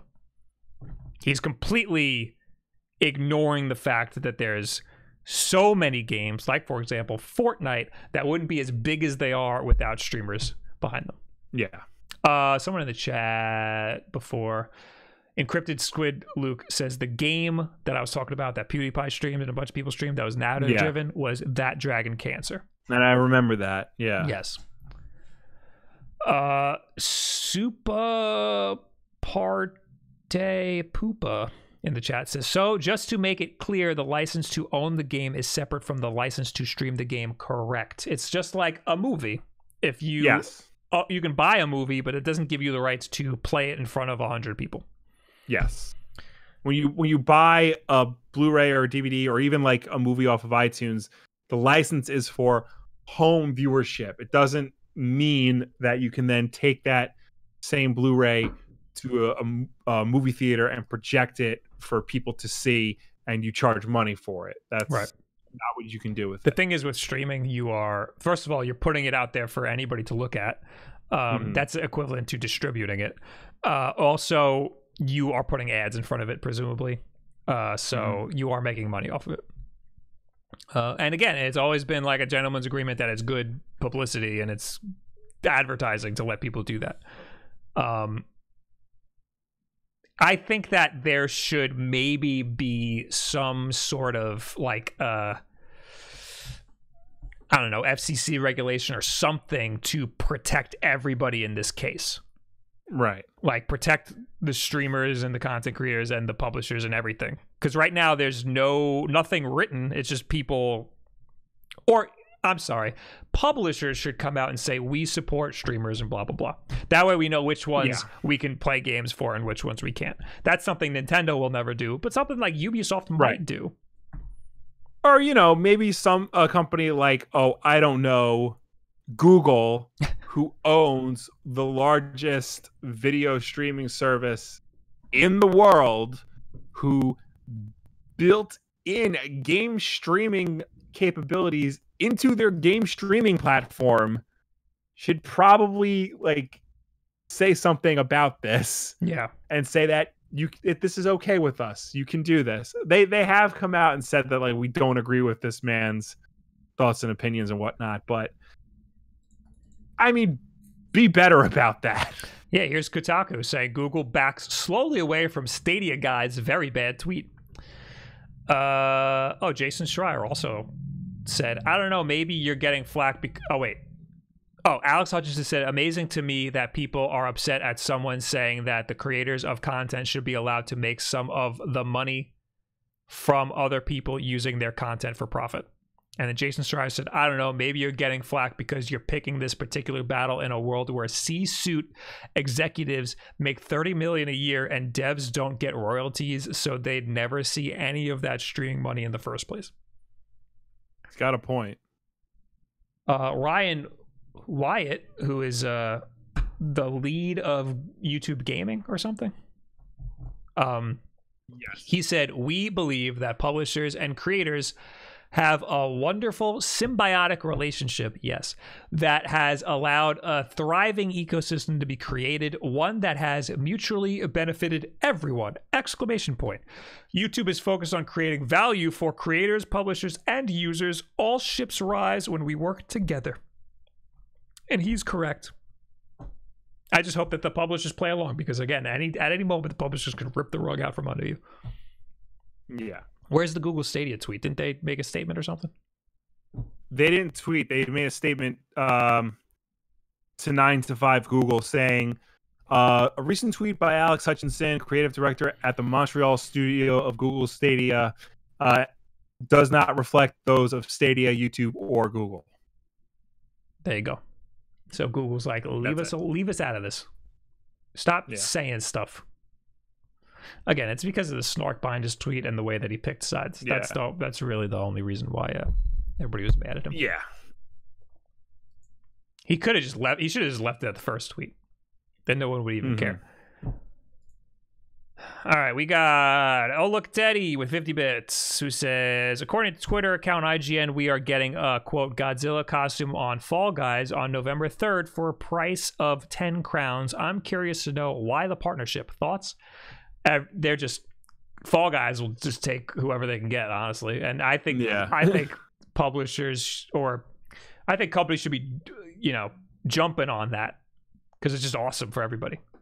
Same thing with Fortnite. I bet you some of these big companies realize that the partnerships with Fortnite are really working out, like the Marvel partnerships and the Warner Brothers partnerships and stuff. Yeah, now there's going to be a Ghostbusters partnership with Fortnite. Yeah. There was the Sonic the Hedgehog costume for Fall Guys. I don't think that's out yet. But I can see like Fall Guys might be the next Fortnite in terms of partnerships that it gets, That would be great. Yeah. Faxus. Oh, thanks for the host. Oh, also, I think we got a raid, but it didn't come up. I saw a bunch of Willow's people in here. I thought those are just people celebrating the fact that you were purple. Oh. Well, anyway, thanks for the raid, Willow. If you actually raided me, I can't tell. Yeah. Anyway, Chris BX with the 28 months. I appreciate yous. We gotta plow through these next couple here. Okay. It's not too many. 10 xCloud games get touch controls. Why? Well, because you can play it on your phone. I love that. How easy it is to do Game Pass on the phone. It's so great. And honestly, touch controls for certain games, that's great. Like, so like, I remember my first experience with remote play was Destiny 1 with my PlayStation Vita. I was away from home and they just announced the Hawk Moon, which is the gun I was trying to get for a whole year, was just available for purchase at the shop in the game. And I wasn't home, but I had my Vita, so I could just open it up, go to the shop, and buy it without being home. If I had to use touch controls, I would have been fine with that, because I'm not actually playing. I'm just going to the shop in the game. I'm just managing stuff. Right. Yeah. So that's kind of cool, having touch controls for certain stuff like that. The games in question are Minecraft Dungeons, Hot Shot Racing, Tell Me Why, Streets of Rage 4, Undermine, Hellblade, Senua's Sacrifice, Slay the Spire, Killer Instinct, Guacamelee 2, and New Super Lucky's Tale. That's a weird collection of games. It's a weird collection of games. Games like Streets of Rage, Guacamelee, and Killer Instinct, those are like, fighting and brawler games. Those are games where like you need like good input, and touchscreen is notoriously not as good as a physical controller for this respect. So I'm curious to see how responsive this is. Your mic is freaking out. I don't know. Oh my god. You are being muted for a second. They have Dead Cells. That's Dead Cells in the thing. I don't know why that is. Anyway, I thought they had regular Minecraft, which made sense to me, but no, it's Minecraft Dungeons. That makes less sense, because regular Minecraft, I mean, they have it for the phone. Why not give it touch controls? Yeah. Yeah. But anyway, okay. I guess giving it to only 10 games for now is... Yeah. It's like a beta. They're trying it out. Yeah. says, for each title that uses Xbox touch controls, we've worked to create an experience designed specifically for that game on mobile devices.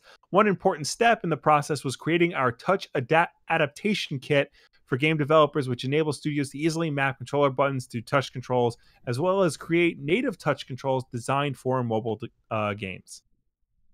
So it looks like, you know, in addition to just having the buttons pop up and whatnot, developers can customize their touch controls per game. It seems like that's required. It seems like they want the developer to make specific controls. Right? From what you read, it sounds like they have a toolkit and they want developers too.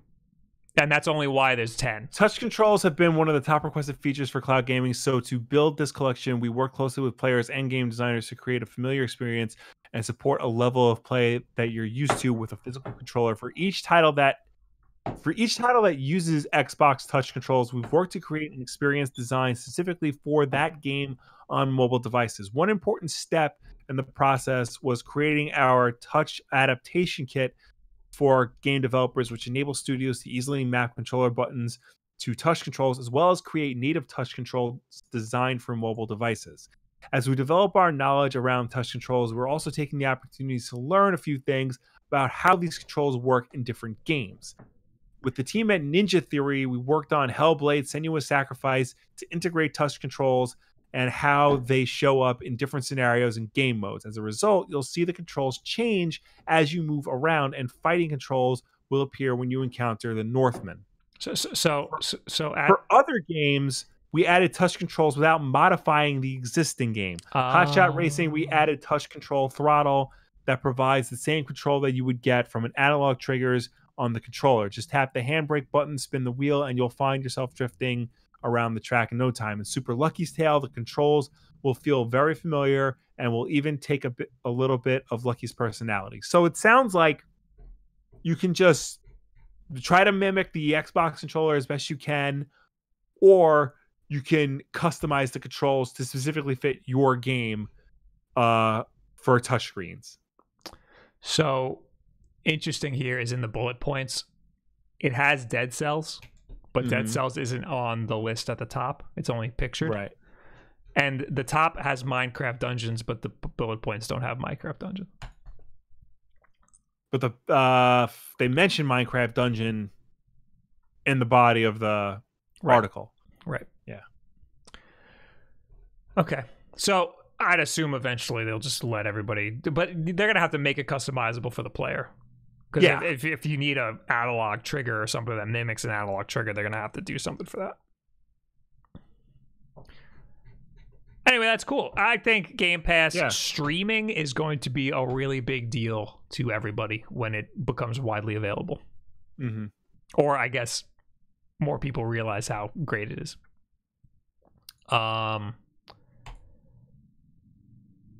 Next, we got Cyberpunk delayed to December. Yeah, this is already after multiple delays and the game going gold, which means it's basically done. Yeah, done and ready for everybody. Done and ready to be printed onto disc. So this is from CD Projekt Red. Hello, everyone. Today, we've decided to move the release date of Cyberpunk 2077 by 21 days. The new release date is December 10th. Most likely, there are many emotions and questions in your heads. So first and foremost, please accept our humblest apologies. Emotions. The biggest challenge for us right now is shipping the game on current gen, next gen, and PC at the same time, which requires us to prepare and test 9 versions of it. Xbox One, Xbox One X, compatibility on Series X and Series S, PS4 and PS4 Pro, compatibility on PS5, PC, and Stadia, all while working from home. Since Cyberpunk 2077 evolved towards almost being a next-gen title somewhere along the way, we need to make sure everything works well and every version runs smoothly. We are aware it might seem unrealistic when someone says that 21 days can make any difference in such a massive and complex game, but they really do. Some of you might also be wondering what these words mean in light of us saying we've achieved Gold Master some time ago. Passing classification or going gold means the game is ready, can be completed, and has all of its content in it. But it does not mean we stop working on it and raising the quality bar. On the contrary, this is the time where many improvements are being made, which will be distributed via a day zero patch. This is the time period we undercalculated. We feel we have an amazing game on our hands and are willing to make every decision, even the hardest ones, if it ultimately leads to you getting a video game you can fall in love with. Every time I see this yellow, like note, I'm like, all right, here it comes. Yeah. They're delaying it again. It's not good. Do we know how many times they've delayed this game so far? They delayed it at least 3 times this year alone. Yeah, so, I mean, a delayed game is better than a rushed game. Right. It's fine that they keep delaying the game. Well, so here's the thing. Yes, they delayed the game again. But this is coming after it going gold, which usually means it's done. Right. They just ship it out. Also, it's been reported that they are mandating crunch. Right. During the last few weeks of development. And now the mandate has been extended by 3 weeks. Right. This is why certain companies this is why people are outspoken against pushing back games, because you're just pushing back the crunch. You're adding more crunch. Right. People think that pushing a game back will mean that you can spread out the work. But really, you just push it back the crunch. And this is they said that they're going to mandate crunch to their employees. And now they're going to extend that crunch by 21 days, which is a yikers, dude. But I feel like I want to read. There could have been a. I'm sorry. There's a delay. GameStop tweeted, "Take all the time you need to get the game where it needs to be." And then Scott Parry over here, some guy, tweeted, "Don't encourage this. If you can't deliver a game 7+ years after announcement, then you shouldn't be in the games industry. CD Projekt Red are an absolute joke. Okay, a company now. Joke of a company now." I'm gonna write. All right, fuck you, buddy. I was gonna, but I don't feel like clowning on him anymore. Here we go. Ross O'Donovan said, "It's all good. Take your time." And then Ash, some guy, says, "It's not okay. It's not good. Is it? Is it though, man? People book time off work for this. Yes, just yesterday. Oh, that's true. This happened. Can we stop release dates? It's like games are shipped with delays as an effing pre-order bonus." So this was a funny thing that I saw. Somebody tweeted at CD Projekt Red yesterday, or at the Cyberpunk Twitter account, and said, "Hi, before I book the 19th off of work, can I have full confirmation the game was going to come out that day? No take backsies." And they said full confirmation, and then they delayed the game. Wow. I think that's a stupid reason to be mad at the delay. I think being mad that there's a delay because of the crunch is a perfectly reasonable reason to be mad. So Cyberpunk was initially scheduled to be released on April 16th of this year. In fact, the original release date was baked into an early trailer for the game as an Easter egg, along with copies of The Witcher 3. So, go on. In January, the game saw its first delay when it was pushed till September 17th. Around the same time, executives announced the company's investors that it would require a lengthy crunch period, requiring employees to work long hours in order to be completed on time. Later in June, it was delayed once more to November 19th. So how many times is that? It's 3 times. In total? From April to September, from September to November, and now from November to December. I was expecting more, to be honest. Right. So yeah, like, it's usually when a game gets delayed, it's not that big of a deal. Like, all right, take all the time you need. It is a little ridiculous that they can't lock down a date. They can't lock down a date. Also, too, they said last year that they would make sure that they did not have to go into crunch for this game. Mhm. Like they've done everything they can to not do that, and then they did that, and now they're extending it. It seems like there's some mismanagement issues. It definitely. I mean, they're saying that the problem is because they're now doing it for all of these systems. They're doing it for, current gen, next gen, PC, and Stadia. The original promise of the game was just Xbox One, PS4, and PC. Everything else can wait. Right. We will get the next gen versions when that's done. It'll come to Stadia when it comes to Stadia. I mean, Stadia is a PC game. It shouldn't be that different from regular PC. Right. So it's just unnecessary work because they think it's what we want. Really, what we want was the game we were promised all those years ago. An Xbox One, PS4, PC game. Not a PS5 game, not an Xbox. They keep Series adding X game. stuff. They keep adding their own work, really. Yeah. This is not that this is going to be anywhere near the same thing, but one of the reasons why Mighty Number 9 sucks so bad is because they kept adding systems to the Kickstarter for like what the game would launch on. And when you do that, you have to, account for the lowest common denominator, which was the 3DS. And then they had to make the game for the 3DS, the Xbox 360, the PS3, the PS4, the Xbox One, the Wii U, the Switch, the PlayStation Vita, the PC, and all these. Like, it keeps adding and adding and adding to the point where, you lose track of what you're doing, and all the versions suffer because of it. I wonder what going gold means anymore. Like, it used to mean the game is ready. This is what's going to be printed on the disc. Any work we do from now on is going to be in an update. Yeah. However, how quickly can they make discs now? Like, maybe they're still working on the disc.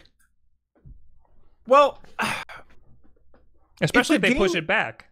If the game is gold, and it's so the game is gold. That means it's been shipped to manufacturer. It's going to be pressed to disc, and it will be sold in stores. How buggy and unpolished is the game that it requires 3 extra weeks of polish for a patch? Right. That's why I'm starting to think that maybe going gold doesn't mean much anymore. Like maybe they can get it printed quicker than that.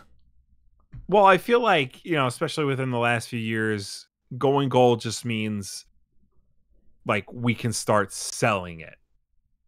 Because a lot of games now aren't really good until like the first 2 or 3 patches.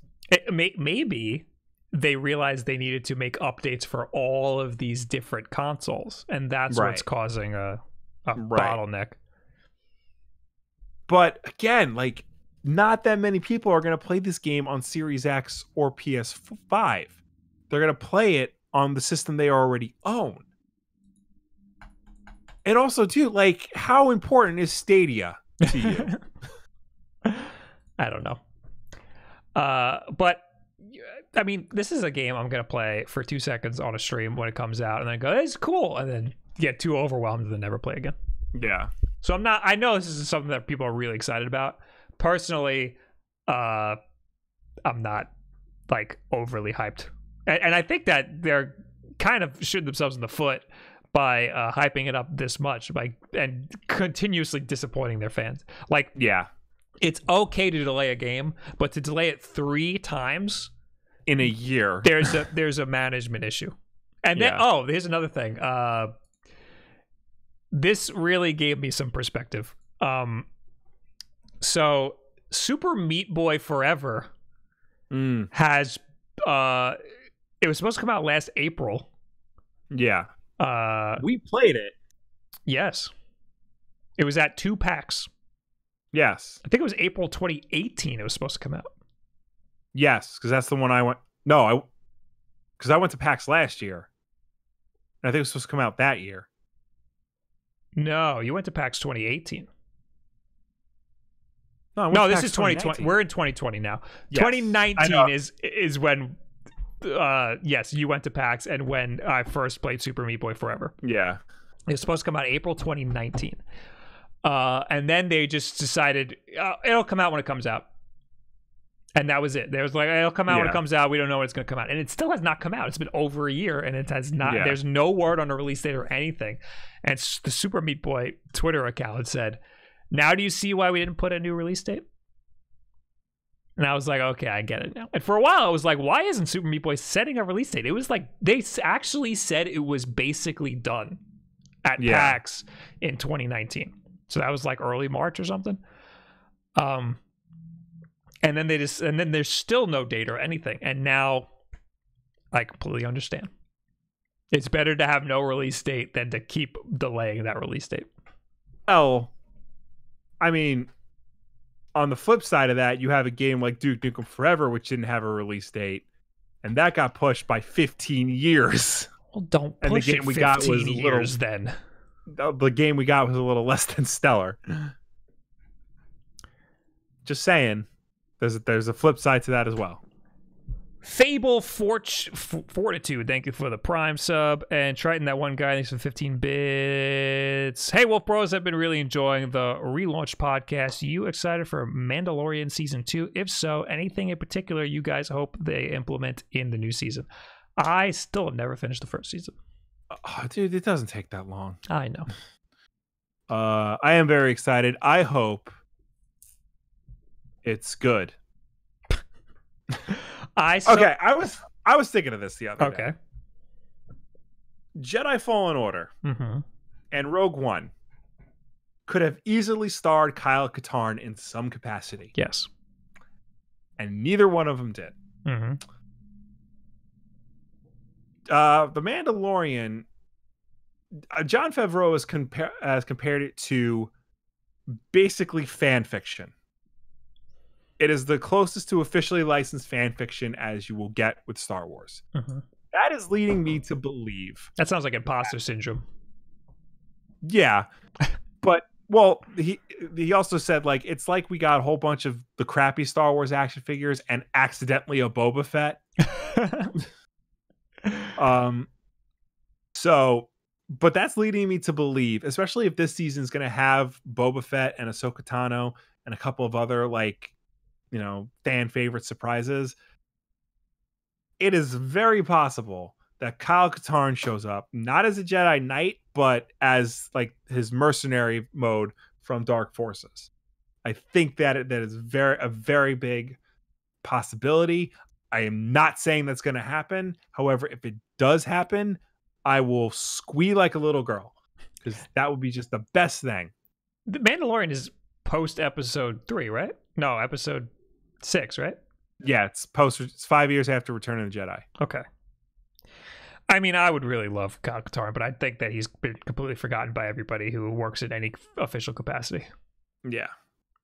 I was saying this, like, I've completely fallen off of Star Wars. I did not play Fallen Order. None of the games have interested me. I wanted to play Squadrons. I did not. And I just, the Disney movies, I liked them when I watched them, and then after a while I was like, you know what, I really don't think they were that great. You know what the problem is? I think, you know, they had a good start, but then I think their overconfidence got the better of them. They thought they can do like Marvel, release one movie a year, but that doesn't work with Star Wars. That's not a franchise that's built like that. No, that's got to be hyped the hell up. Yeah, and then the beauty of Star Wars was that it goes away, and then it comes back when you least expect it. So had they just done the regular trilogy, like the 7, 8, 9, and, you know, stuck with the original intention of Colin Trevorrow doing episode 9. Yes, Carrie Fisher's passing like through a monkey wrench and everything. But had they stuck with that, they could have had something spectacular. Yeah, you know, there would have been people who gotten mad because Force Awakens is just a retread of episode 4. The Last Jedi upended, you know, the Star Wars canon in ways that it really didn't. And then whatever the third movie would have been, would have probably done something dramatic, but at least it would have been consistent. It would have meant something, and it would have, it would have been its own thing. Instead, it tried to do too many things at once, and by the time Rise of Skywalker came out, it wound up pleasing no one. And I'm somebody who will stand by the first 4 Disney Star Wars films. I think they're all really good, sometimes even great in their own right. But just by the end, you're like, they burned you out. And that's something you don't want to feel with Star Wars. You don't want to feel burnt out by it. Yeah, The Last Jedi was definitely the worst one. You're an asshole. Small Dog Mom says Kanye West on Star Wars. Did you see that clip? No. Kanye West was on Joe Rogan, and he said the Disney Star Wars were worse than the prequels. And that is wrong. That is completely wrong. That is completely wrong. He's a psychopath. I've like softened on the prequels considerably over the years, but there is no denying that they are not better than Force Awakens or Rogue One or Last Jedi. Just a Hair in the chat says, heads up, Wario64 put on Twitter that the Metal Gear Solid vinyl soundtrack is $35 on Amazon, and I looked and I opened it up. It is $35. However, it is not the Mondo print. The Mondo one is the one that I want. The Mondo one is very nice. Freaking $100. Yeah, I don't know who made this one. Konami? It says Konami. It's got Gray Fox's head on the cover. That's pretty cool. All right. Let's plow through the rest of this. Notifications. Fable Fortitude with Prime. Thank you. Oh, I read this already. All right. Apex Legends on the Switch is coming out next year. It's a shame. This sucks. I really wanted to play this on the Switch. This would have been the perfect Switch game, but hey everyone, at least what? I was gonna say, at least you could play this game on other systems. True. Hey everyone, this is Chad Granier, who sounds like a fake name, game director on Apex Legends. Earlier this year at EA Play, I announced our plans to bring Apex Legends to new platforms, including Steam and the Nintendo Switch. Today, I want to provide 2 quick updates on that, as I know players have been asking about it. First, for PC players, Apex Legends is officially coming to Steam when Season 7 launches November 4th, 2020. If you play on Steam and you're new to Apex Legends, we can't wait to welcome you aboard. And if you've previously been playing on Origin, feel free to give it a spin on Steam. All your account progression and unlocks will carry over between the 2 platforms. Second, for those who game on the Switch, we're still hard at work on the project, but in order to do justice to the game and make it into the great experience Switch players deserve, our team needs more time. This year has brought on unexpected new challenges, to put it mildly, and we don't want to rush anything out. Switch owners can expect to get their hands on Apex Legends next year, and of course, when Apex Legends does launch on Switch, it'll come with support for cross-platform play, our latest seasonal content, and full feature parity with other versions of the game. We can't wait to get Apex Legends to your hands or your TV connected dock on Switch. So that's another thing. They previously weren't cross-play or cross-progression, so they're trying to get that working as well as the Switch version working. Right. Because they know that people who are going to play it on Switch probably played it on other consoles already. Yeah. So I think this makes a lot of sense. Yeah, I mean, I feel like EA for some reason just doesn't put games on Switch. Mm-hmm. This is part of their initiative to do that, put games on Switch. So if this is difficult for them, if they need like the time to like figure that out, especially if they want to do crossplay, because that's the big thing now in multiplayer shooters. So I understand why there's a delay in it. It just sucks that it's another game that got delayed. So I still don't understand if it's going to have cross progression. It seems like it does between Steam and like Origin. But it's just, and full feature parity with the other versions of the game. They specifically didn't say cross progression. Yeah. Which means that like if you pick it up on Switch, you might have to migrate your account or something. Yeah. I think it's important to note that a game like Fortnite, the Switch version was the crossplay was a little broken in that the Switch version was a little nerfed because the like time to kill was tied to the frame rate, and Switch being a lower frame rate meant it took longer to kill people. So right. There's all these weird things you got to take into account when you're doing crossplay. So this is a delay that I completely understand. Also, it's the first delay of the Switch version. Real quick, we got NBA 2K unskippable ads. Give me the TLDR on this. So basically, NBA 2K just keeps putting unskippable ads in a game that costs $60 to the consumer, and they're ads that go like in the loading screen. So like, there's really nothing you can do, and they're just basically commercials. They're actual commercials. And the thing is, like, you're paying $60 for a game. Usually, you only get commercials in a free game to offset that. So. Ew. I mean, I understand why it's there. The NBA 2K games are expensive games to make because they got to pay a lot of money to every single NBA star. They got to get the licenses for all the teams, all the logos like Nike and stuff to put on the jerseys. So they need to make this money some way. So yeah, sell ads for it. Also too, they'll say like, oh, it's like watching a real NBA game. You get all the crappy ads and whatnot. But it just becomes excessive and, you know, needless. It just, it if anything, it could take you out of the gameplay experience more so than put you into it. So that's it. You know, they just keep putting ads. And again, and also too, this is a game with microtransactions out the wazoo. Yeah, people always complain that these games are not that great and they put less and less work into them. Yeah. So that's upsetting. EA over here trying to get more. Oh no, it's 2K. It's 2K. But it's the same idea. Because the NBA 2K, like, yeah, NBA 2K usually does review well for the most part, but they're doing the same thing. Mm-hmm. You know, microtransactions, ads, glorified roster update, you know.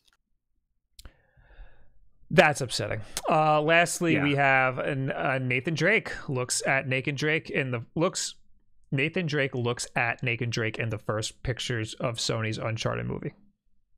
So real quick, the first thing that happened was Nolan North, the voice actor of Nathan Drake from the video games, posted a picture of him hanging out with Tom Holland, who's playing Nathan Drake in the movie on set of the Uncharted movie. He posted a cute little blurb. That's them on screen, and then he posted 2 props from the movie that kind of do look like they could fit in the game. So that's what happened first. Then later that day, why is my computer not cooperating with me right now? Tom Holland posted a picture of himself in costume as Nathan Drake. Oh yeah, that's right here. Yeah, that's Nathan Drake, all right. I saw one comment say like he doesn't have his shirt half tucked in, so it's not faithful to the source material. But other than that, he's got everything. That looks like every cosplayer I ever see. I got a dog in my lap. Oh, look at that. Oh. Let's see if he eats my headphone cable. He looks great. Yeah. And yeah, I did see the tweet saying he didn't have his headphone tucked, his shirt tucked in. Rue, you're gonna ruin my cable right now. Okay. Not included, but posted somewhere else. Mark Wahlberg is playing Sully, which is just awful casting, but he grew a mustache for the role, so at least there's that. Yeah, let me find that. Yeah. I finally watched the Nathan Fillion Uncharted fan film that he did from like 3 years ago or whatnot. That was very good. And I feel like maybe if you're going to do a live action Uncharted, keep it under 15 minutes. There's Mark Wahlberg with his mustache. He just says, don't ask, don't ask. Don't ask. Yeah. Don't f***ing ask. There it is. I think this looks great. I don't know what they can do with a movie for Uncharted. Honestly. Yeah, because that's the thing. Like, Uncharted is an interactive movie. That's why you play it. To remove the interactivity of it, it's just Indiana Jones then. It's just Romancing the Stone. It doesn't work. You go see those movies instead. All right. That's it. That's all the news we have. Yes, finally. M. Kraus, thank you for the Prime subscription. Tweet of the week or unboxing? Unboxing. All right, I got some things to unbox. How am I going to do this with a dog in my lap? While you do that, I just want to talk about how I finally got my Baroness and Cobra cycle, thanks to some random store on Amazon that was selling it for a reasonable price. Very happy about that. My G.I. Joe collection is getting way too big for this tiny house that I live in. All right, so I got some things here. Okay. Oh, that's a lot of things. Yes, it sure is, Will. Okay, Rue, do you want to stay or you want to go? What's going on here? All right, so the first thing that I got is from PDP. Okay. It's right here. This is the... Rue, could you please? This is the wireless sans fill. Oh, no, that's Spanish, isn't it? It's the wireless face-off controller. Oh. The one where you can replace the front. Yes. They made a wireless version now, so you can replace the cover of this. You can put the Wulff Den cover, but they don't sell it. We try to get them to sell it. They won't do it. So now they made a wireless one. The reason why that was such a cool controller was because it also had a headphone jack. Yes. I don't think this one does. Okay. It doesn't? I don't. I thought I saw it on the bottom. It doesn't look like it. Oh, it doesn't need a knife. Now you know where Bob keeps it? It does need a knife. I ordered a butterfly knife today, Will. I thought those were illegal. I thought those were illegal, so I ordered a practice one, and then I was like, let me just see. And it turns out you could just buy them. You know what I think is illegal? A gravity knife. Yes. That's what's illegal. I think they sometimes construe butterfly knives as gravity knives because you could use gravity to open it, even though you would just cut yourself. Yeah. There is no headphone jack. Wow. Disappointing. But it has the paddles on the back, which is nice, and it's wireless, so that's pretty cool. Yeah. Rue, if you jump off and you take my headphones with you, I'm gonna just throw you out the window. Now here's the trick, Will. Hey, you did it! Yay! Here's the trick, Will. Let's pull a Nick Cage and the other guy, John Travolta. Let's take the face off. And let's see. Do I have the Wulff Den one with me? I don't. I assume that it would work, though. Right. But, just looking at it, isn't it amazing how we all look like that on the inside beneath our faces? This is cool. I will give it a shot. I don't know if I'm going to make a full video on it, but if I find it interesting enough, maybe I will. Next up, though. Oh, it also comes with an actually decent-sized USB cable. USB-C? Oh, that's good. No. Really? Micro USB. Disappointing. That's actually disappointing, yeah. Now, this is from Retro Fighters, which is great. Oh. Which is great. Yeah. I don't know why there's so many. So who's Retro Fighters? Hold on, let me just look up because I confused them with another company. They're the ones who make the N64 controller, the modern N64 controller, the modern Dreamcast controller. Modern controller. I think they also made a modern Genesis/Saturn controller. They for did. You super nerds out there. They did. But so these are controllers for these classic systems designed with modern ergonomic sensibilities and things like that. They fit in your hands better. The buttons are in better placements. And overall, it just feels more like a modern controller than like whatever weird controller originally came with these systems. They've done great work. I kickstarted this. Okay. It's the Dreamcast. It's the Dreamcast controllers. Didn't they send us Dreamcast controllers? These are the colored ones. Yes. Now we have 1 million of them, Will. Oh, wow. I wanted to make a video. Oh, there's a black one. So I wanted to make a video on this. But I didn't because I know it's not going to get a lot of views. But I still might make a video because I want to make a video on playing a Dreamcast in 2020. You know, like we have the HDMI out, we got the whole you know FrameMeister situation, we got these dope controllers. So like there's a lot to talk about on how to play a Dreamcast in the modern day. Which one should I open? I like that black one, even though it's not it's not one of the translucent colors. What I think is cool though is I think all of those colors were colors of original official Sega Dreamcast controllers, like the ones Sega made. Don't eat that. Don't eat the box. Actually, do you have our Dreamcast? I took it because I wanted to make this video and then I never did. Right. Okay. I'm not opening the black one. I will open the green one because that's the coolest looking one. That is a cool looking one.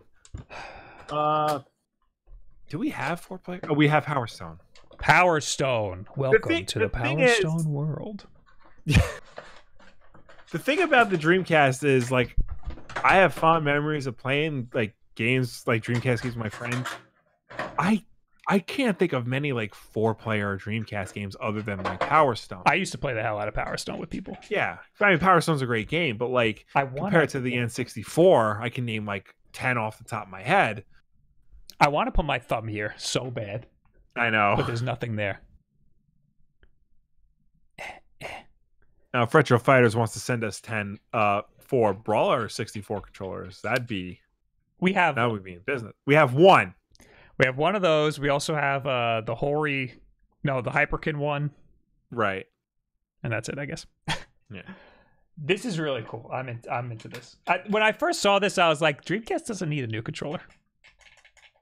You don't think it does, and then you like hold it, and then you're like, maybe this could be a few improvements, and like this is like a good improvement. This is good. Yeah. I don't have a Dreamcast controller within my reach to show you the differences, but you can just tell this is more modernized. It only had a left and right trigger, and the grips were weird. Yeah. This is a lot more modernized, more comfortable for your big ass hands. So yeah, I might still make a video on that. Anyway, tweet of the week time. Oh, you don't. Tweet of the week. Oh, right. No, sorry. we have a thing. We have a thing that yes. I still haven't made it like a button for it, but here it is. Oh, I have to download it. This is gonna take a minute. Well, why don't you just do it? Tweet of the week. Tweet of the week. Oh, you only gave us You already gave us one, so you like gave us a pause and then did the other two. Oh, I did all three. I'm playing the thing anyway. Just gonna take a second. Tweet of the week. Tweet of the week. Tweet of the week.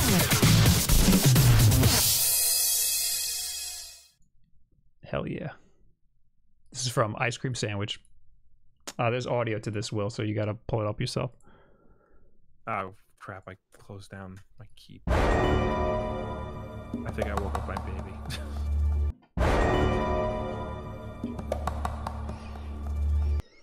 That's it. It's just a hand pressing down on a little squishy man, but like he's a bongo. It's very funny. You gotta see it. Everything I'm trying. Damn it! Everything is falling apart in front of me. You don't have to see it. Just the people at home have to see it. It's Ice Cream Sandwich on Twitter. He makes great little animations on YouTube. All right. Anyway, now is when we talk to you people. Yes. Should I do my spiel or no? What? Talk to us here in the chat. Highlighting helps. You can donate to us, or you can just leave it in the comments on YouTube. We will read it there on the following week. We have comments from from last week. I have to open up Discord in a different window though, or else you'll lose Will. Oh, I can't. Okay, well you're just not gonna have Will for a second while I read these. All right, goodbye. Oh wait, I can pop you out. Here, you're popped out. Wow, look at that. That's wow. Wow. That's amazing. Wow. Wow. Boop. You're just huge. That's okay. Wulff Den My presence info. is looming. Dusts off the server.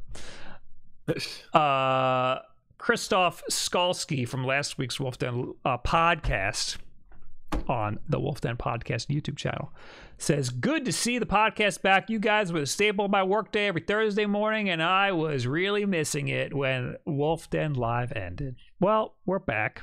Tell your frickin' mothers. Yeah. Ivory Mantel. Yay. So glad that there are new podcast episodes. I'm from Europe, so I'm relying on the YouTube uploads. Have missed them the past few weeks, but listening to Bob and Will chatter was great again. Thanks for listening from the great old UK. Shadow the Light. I can relate, sadly, to Bob's device problem. Lately, I have also had random USB disconnects. My best guess is it's the newest Windows update because I've asked many people and nothing has really worked. I find it happens more often when doing download on 5 band than 2.4 band, but that is all I could deduce. I recently did a major update on Windows that everybody says broke everything. However, I've had this problem for a while, how my webcam would just disconnect, and now apparently this one does it too. I have a completely different webcam that Will is using to watch me, and apparently this one's not any better. I'm just going to try a different USB port, see if that works. Matthew says, I can't stand the guy on the left. He's so obnoxious. I like that Fred left this in. However, he didn't leave in the comment immediately under it. And I was gonna tweet this out. Mm-hmm. I have to get it exactly right, or else I was gonna tweet this out and say I love this community. You also miss Jaden Golden. The new intro mesmerizes me the same way PS2 boot up does. Good. That's what we were going for, right? Yeah, absolutely. There are a lot more comments than I was expecting. Oh, here, it's the last comment all the way at the bottom because YouTube's algorithm really effed him. Yeah. Matthew says, I can't stand the guy on the left. He's so obnoxious. Then Realms Gaming says, shut the fuck up.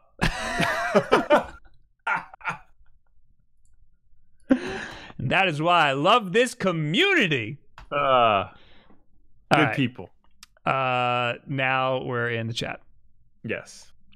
Unpop this out, please. There we go. Yes, make me normal size again.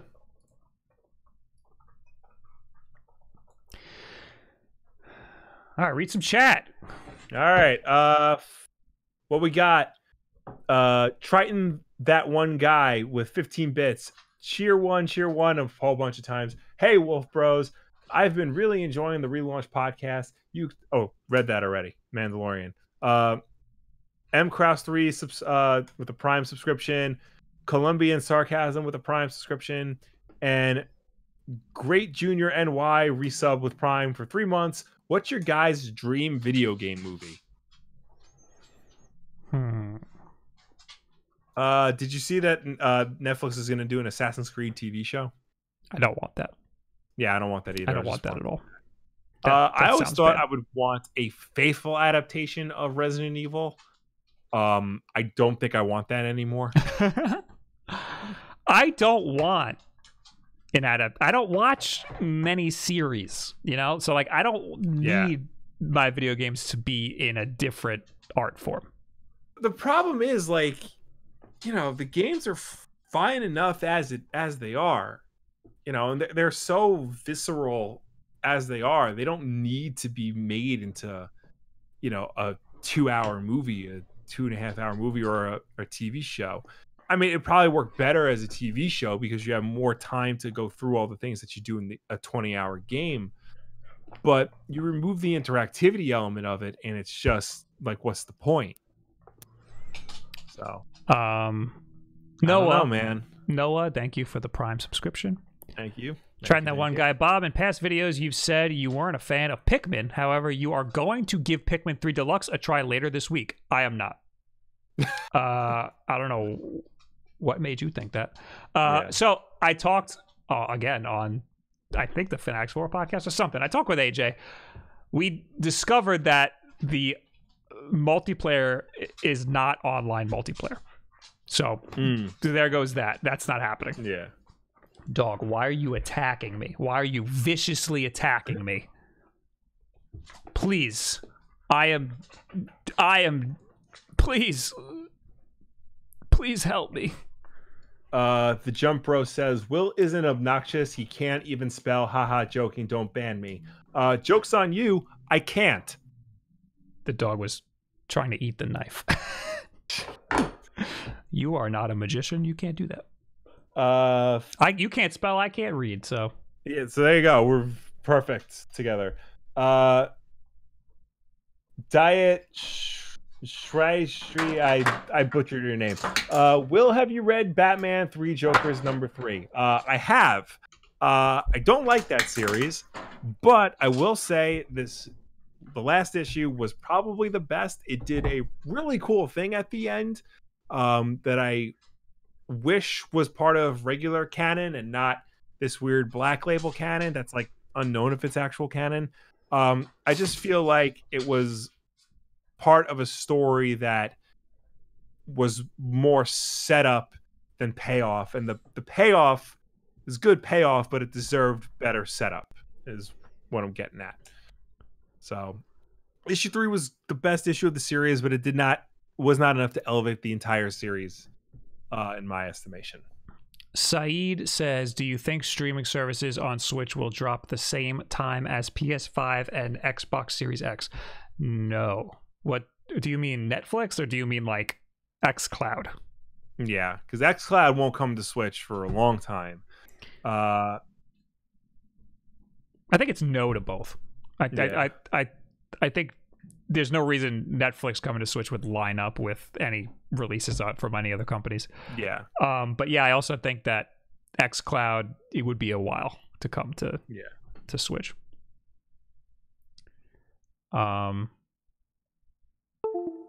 Oh my god. All right, I'm just purple. Oh wait, I lost audio from you. Oh no, that happens. There you are. All right. Saeed specified he meant Netflix. Yeah, I don't think there's a reason for that to line up. Reset your camera input. Yeah. What? All right, tell me how to do that. Do you mean on Windows?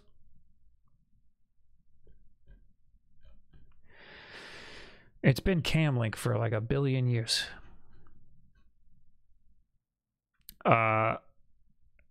Yeah, like when you can change your brightness on your camera. Yeah, I've never. So now I'm using the Razer Kiyo because the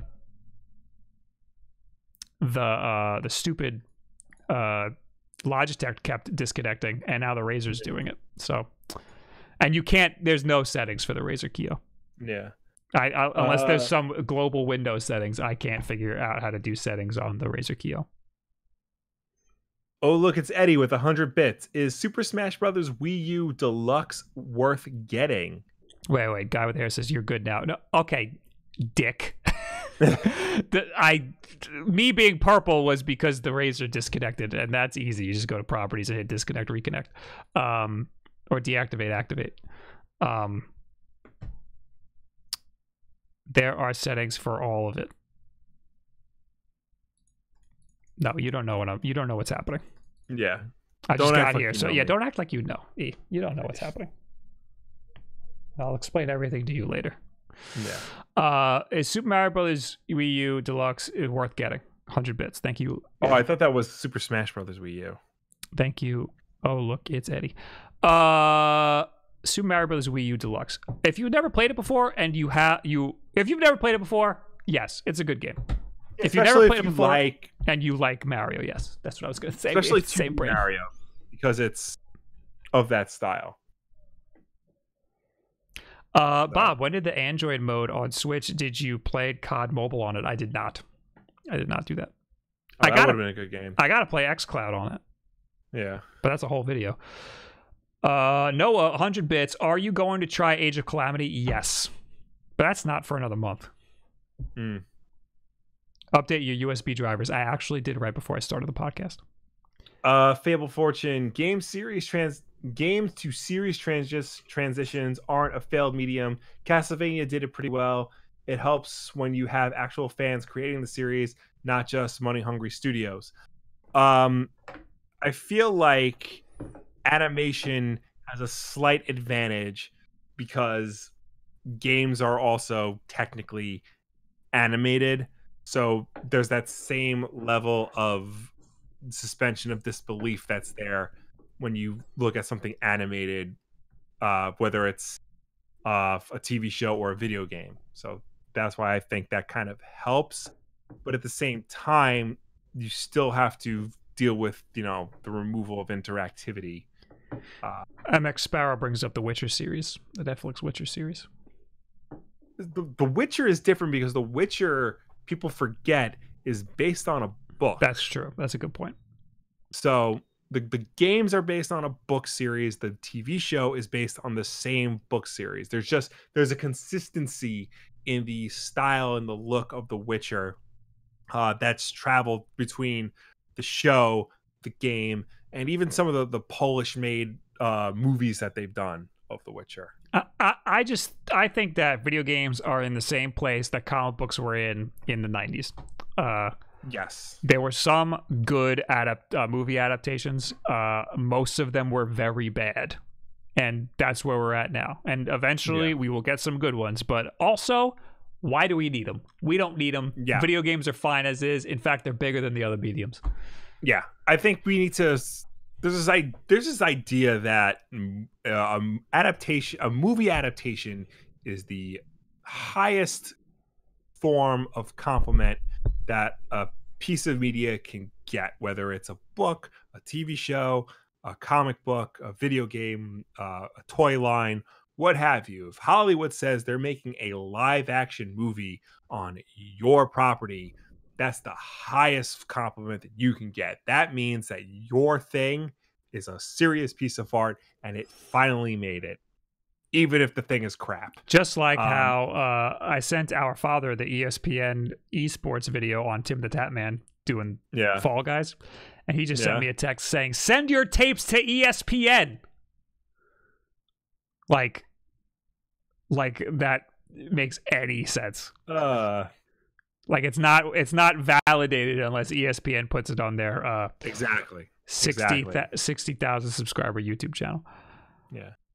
Anyway, that's it. Thanks for hanging out, everybody. Thank you for tuning in. Thank you for watching us. Thank you for chatting with us. Ladies and gentlemen, the Wulff Den podcast can be seen every Tuesday night at 8 p.m. right here on twitch.tv/Wulff Den. If you can't make the show for any reason at all, we will have an archive version of it up on youtube.com/Wulff Den podcast. And also an audio format. Please go to anchor.fm/Wulff Den podcast or check your preferred podcast service of choice. And you will find an audio I need a new outro, so give me a second to figure out. I'll have one by next week. You got to write it and record it. That's what I need to do. But yes, anchor.fm/Wulff Den podcast or your favorite podcast service of choice. That's where the audio version of this will be. Also, youtube.com/Wulff Den podcast. Did you talk about that? I did. Yeah, go there, slap a like on it. That helps us. Hey, I appreciate y'all being here.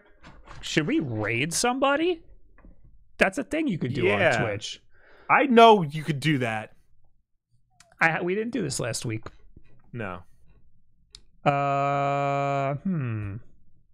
Who is on right now? Anybody? Oh, SwItCh. Here, everybody go watch SwItCh. We'll have him on the podcast someday. Guys, go over there and call him a bitch.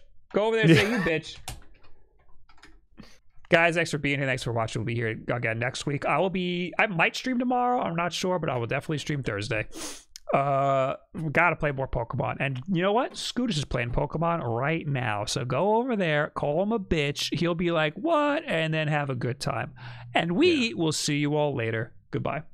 Bye.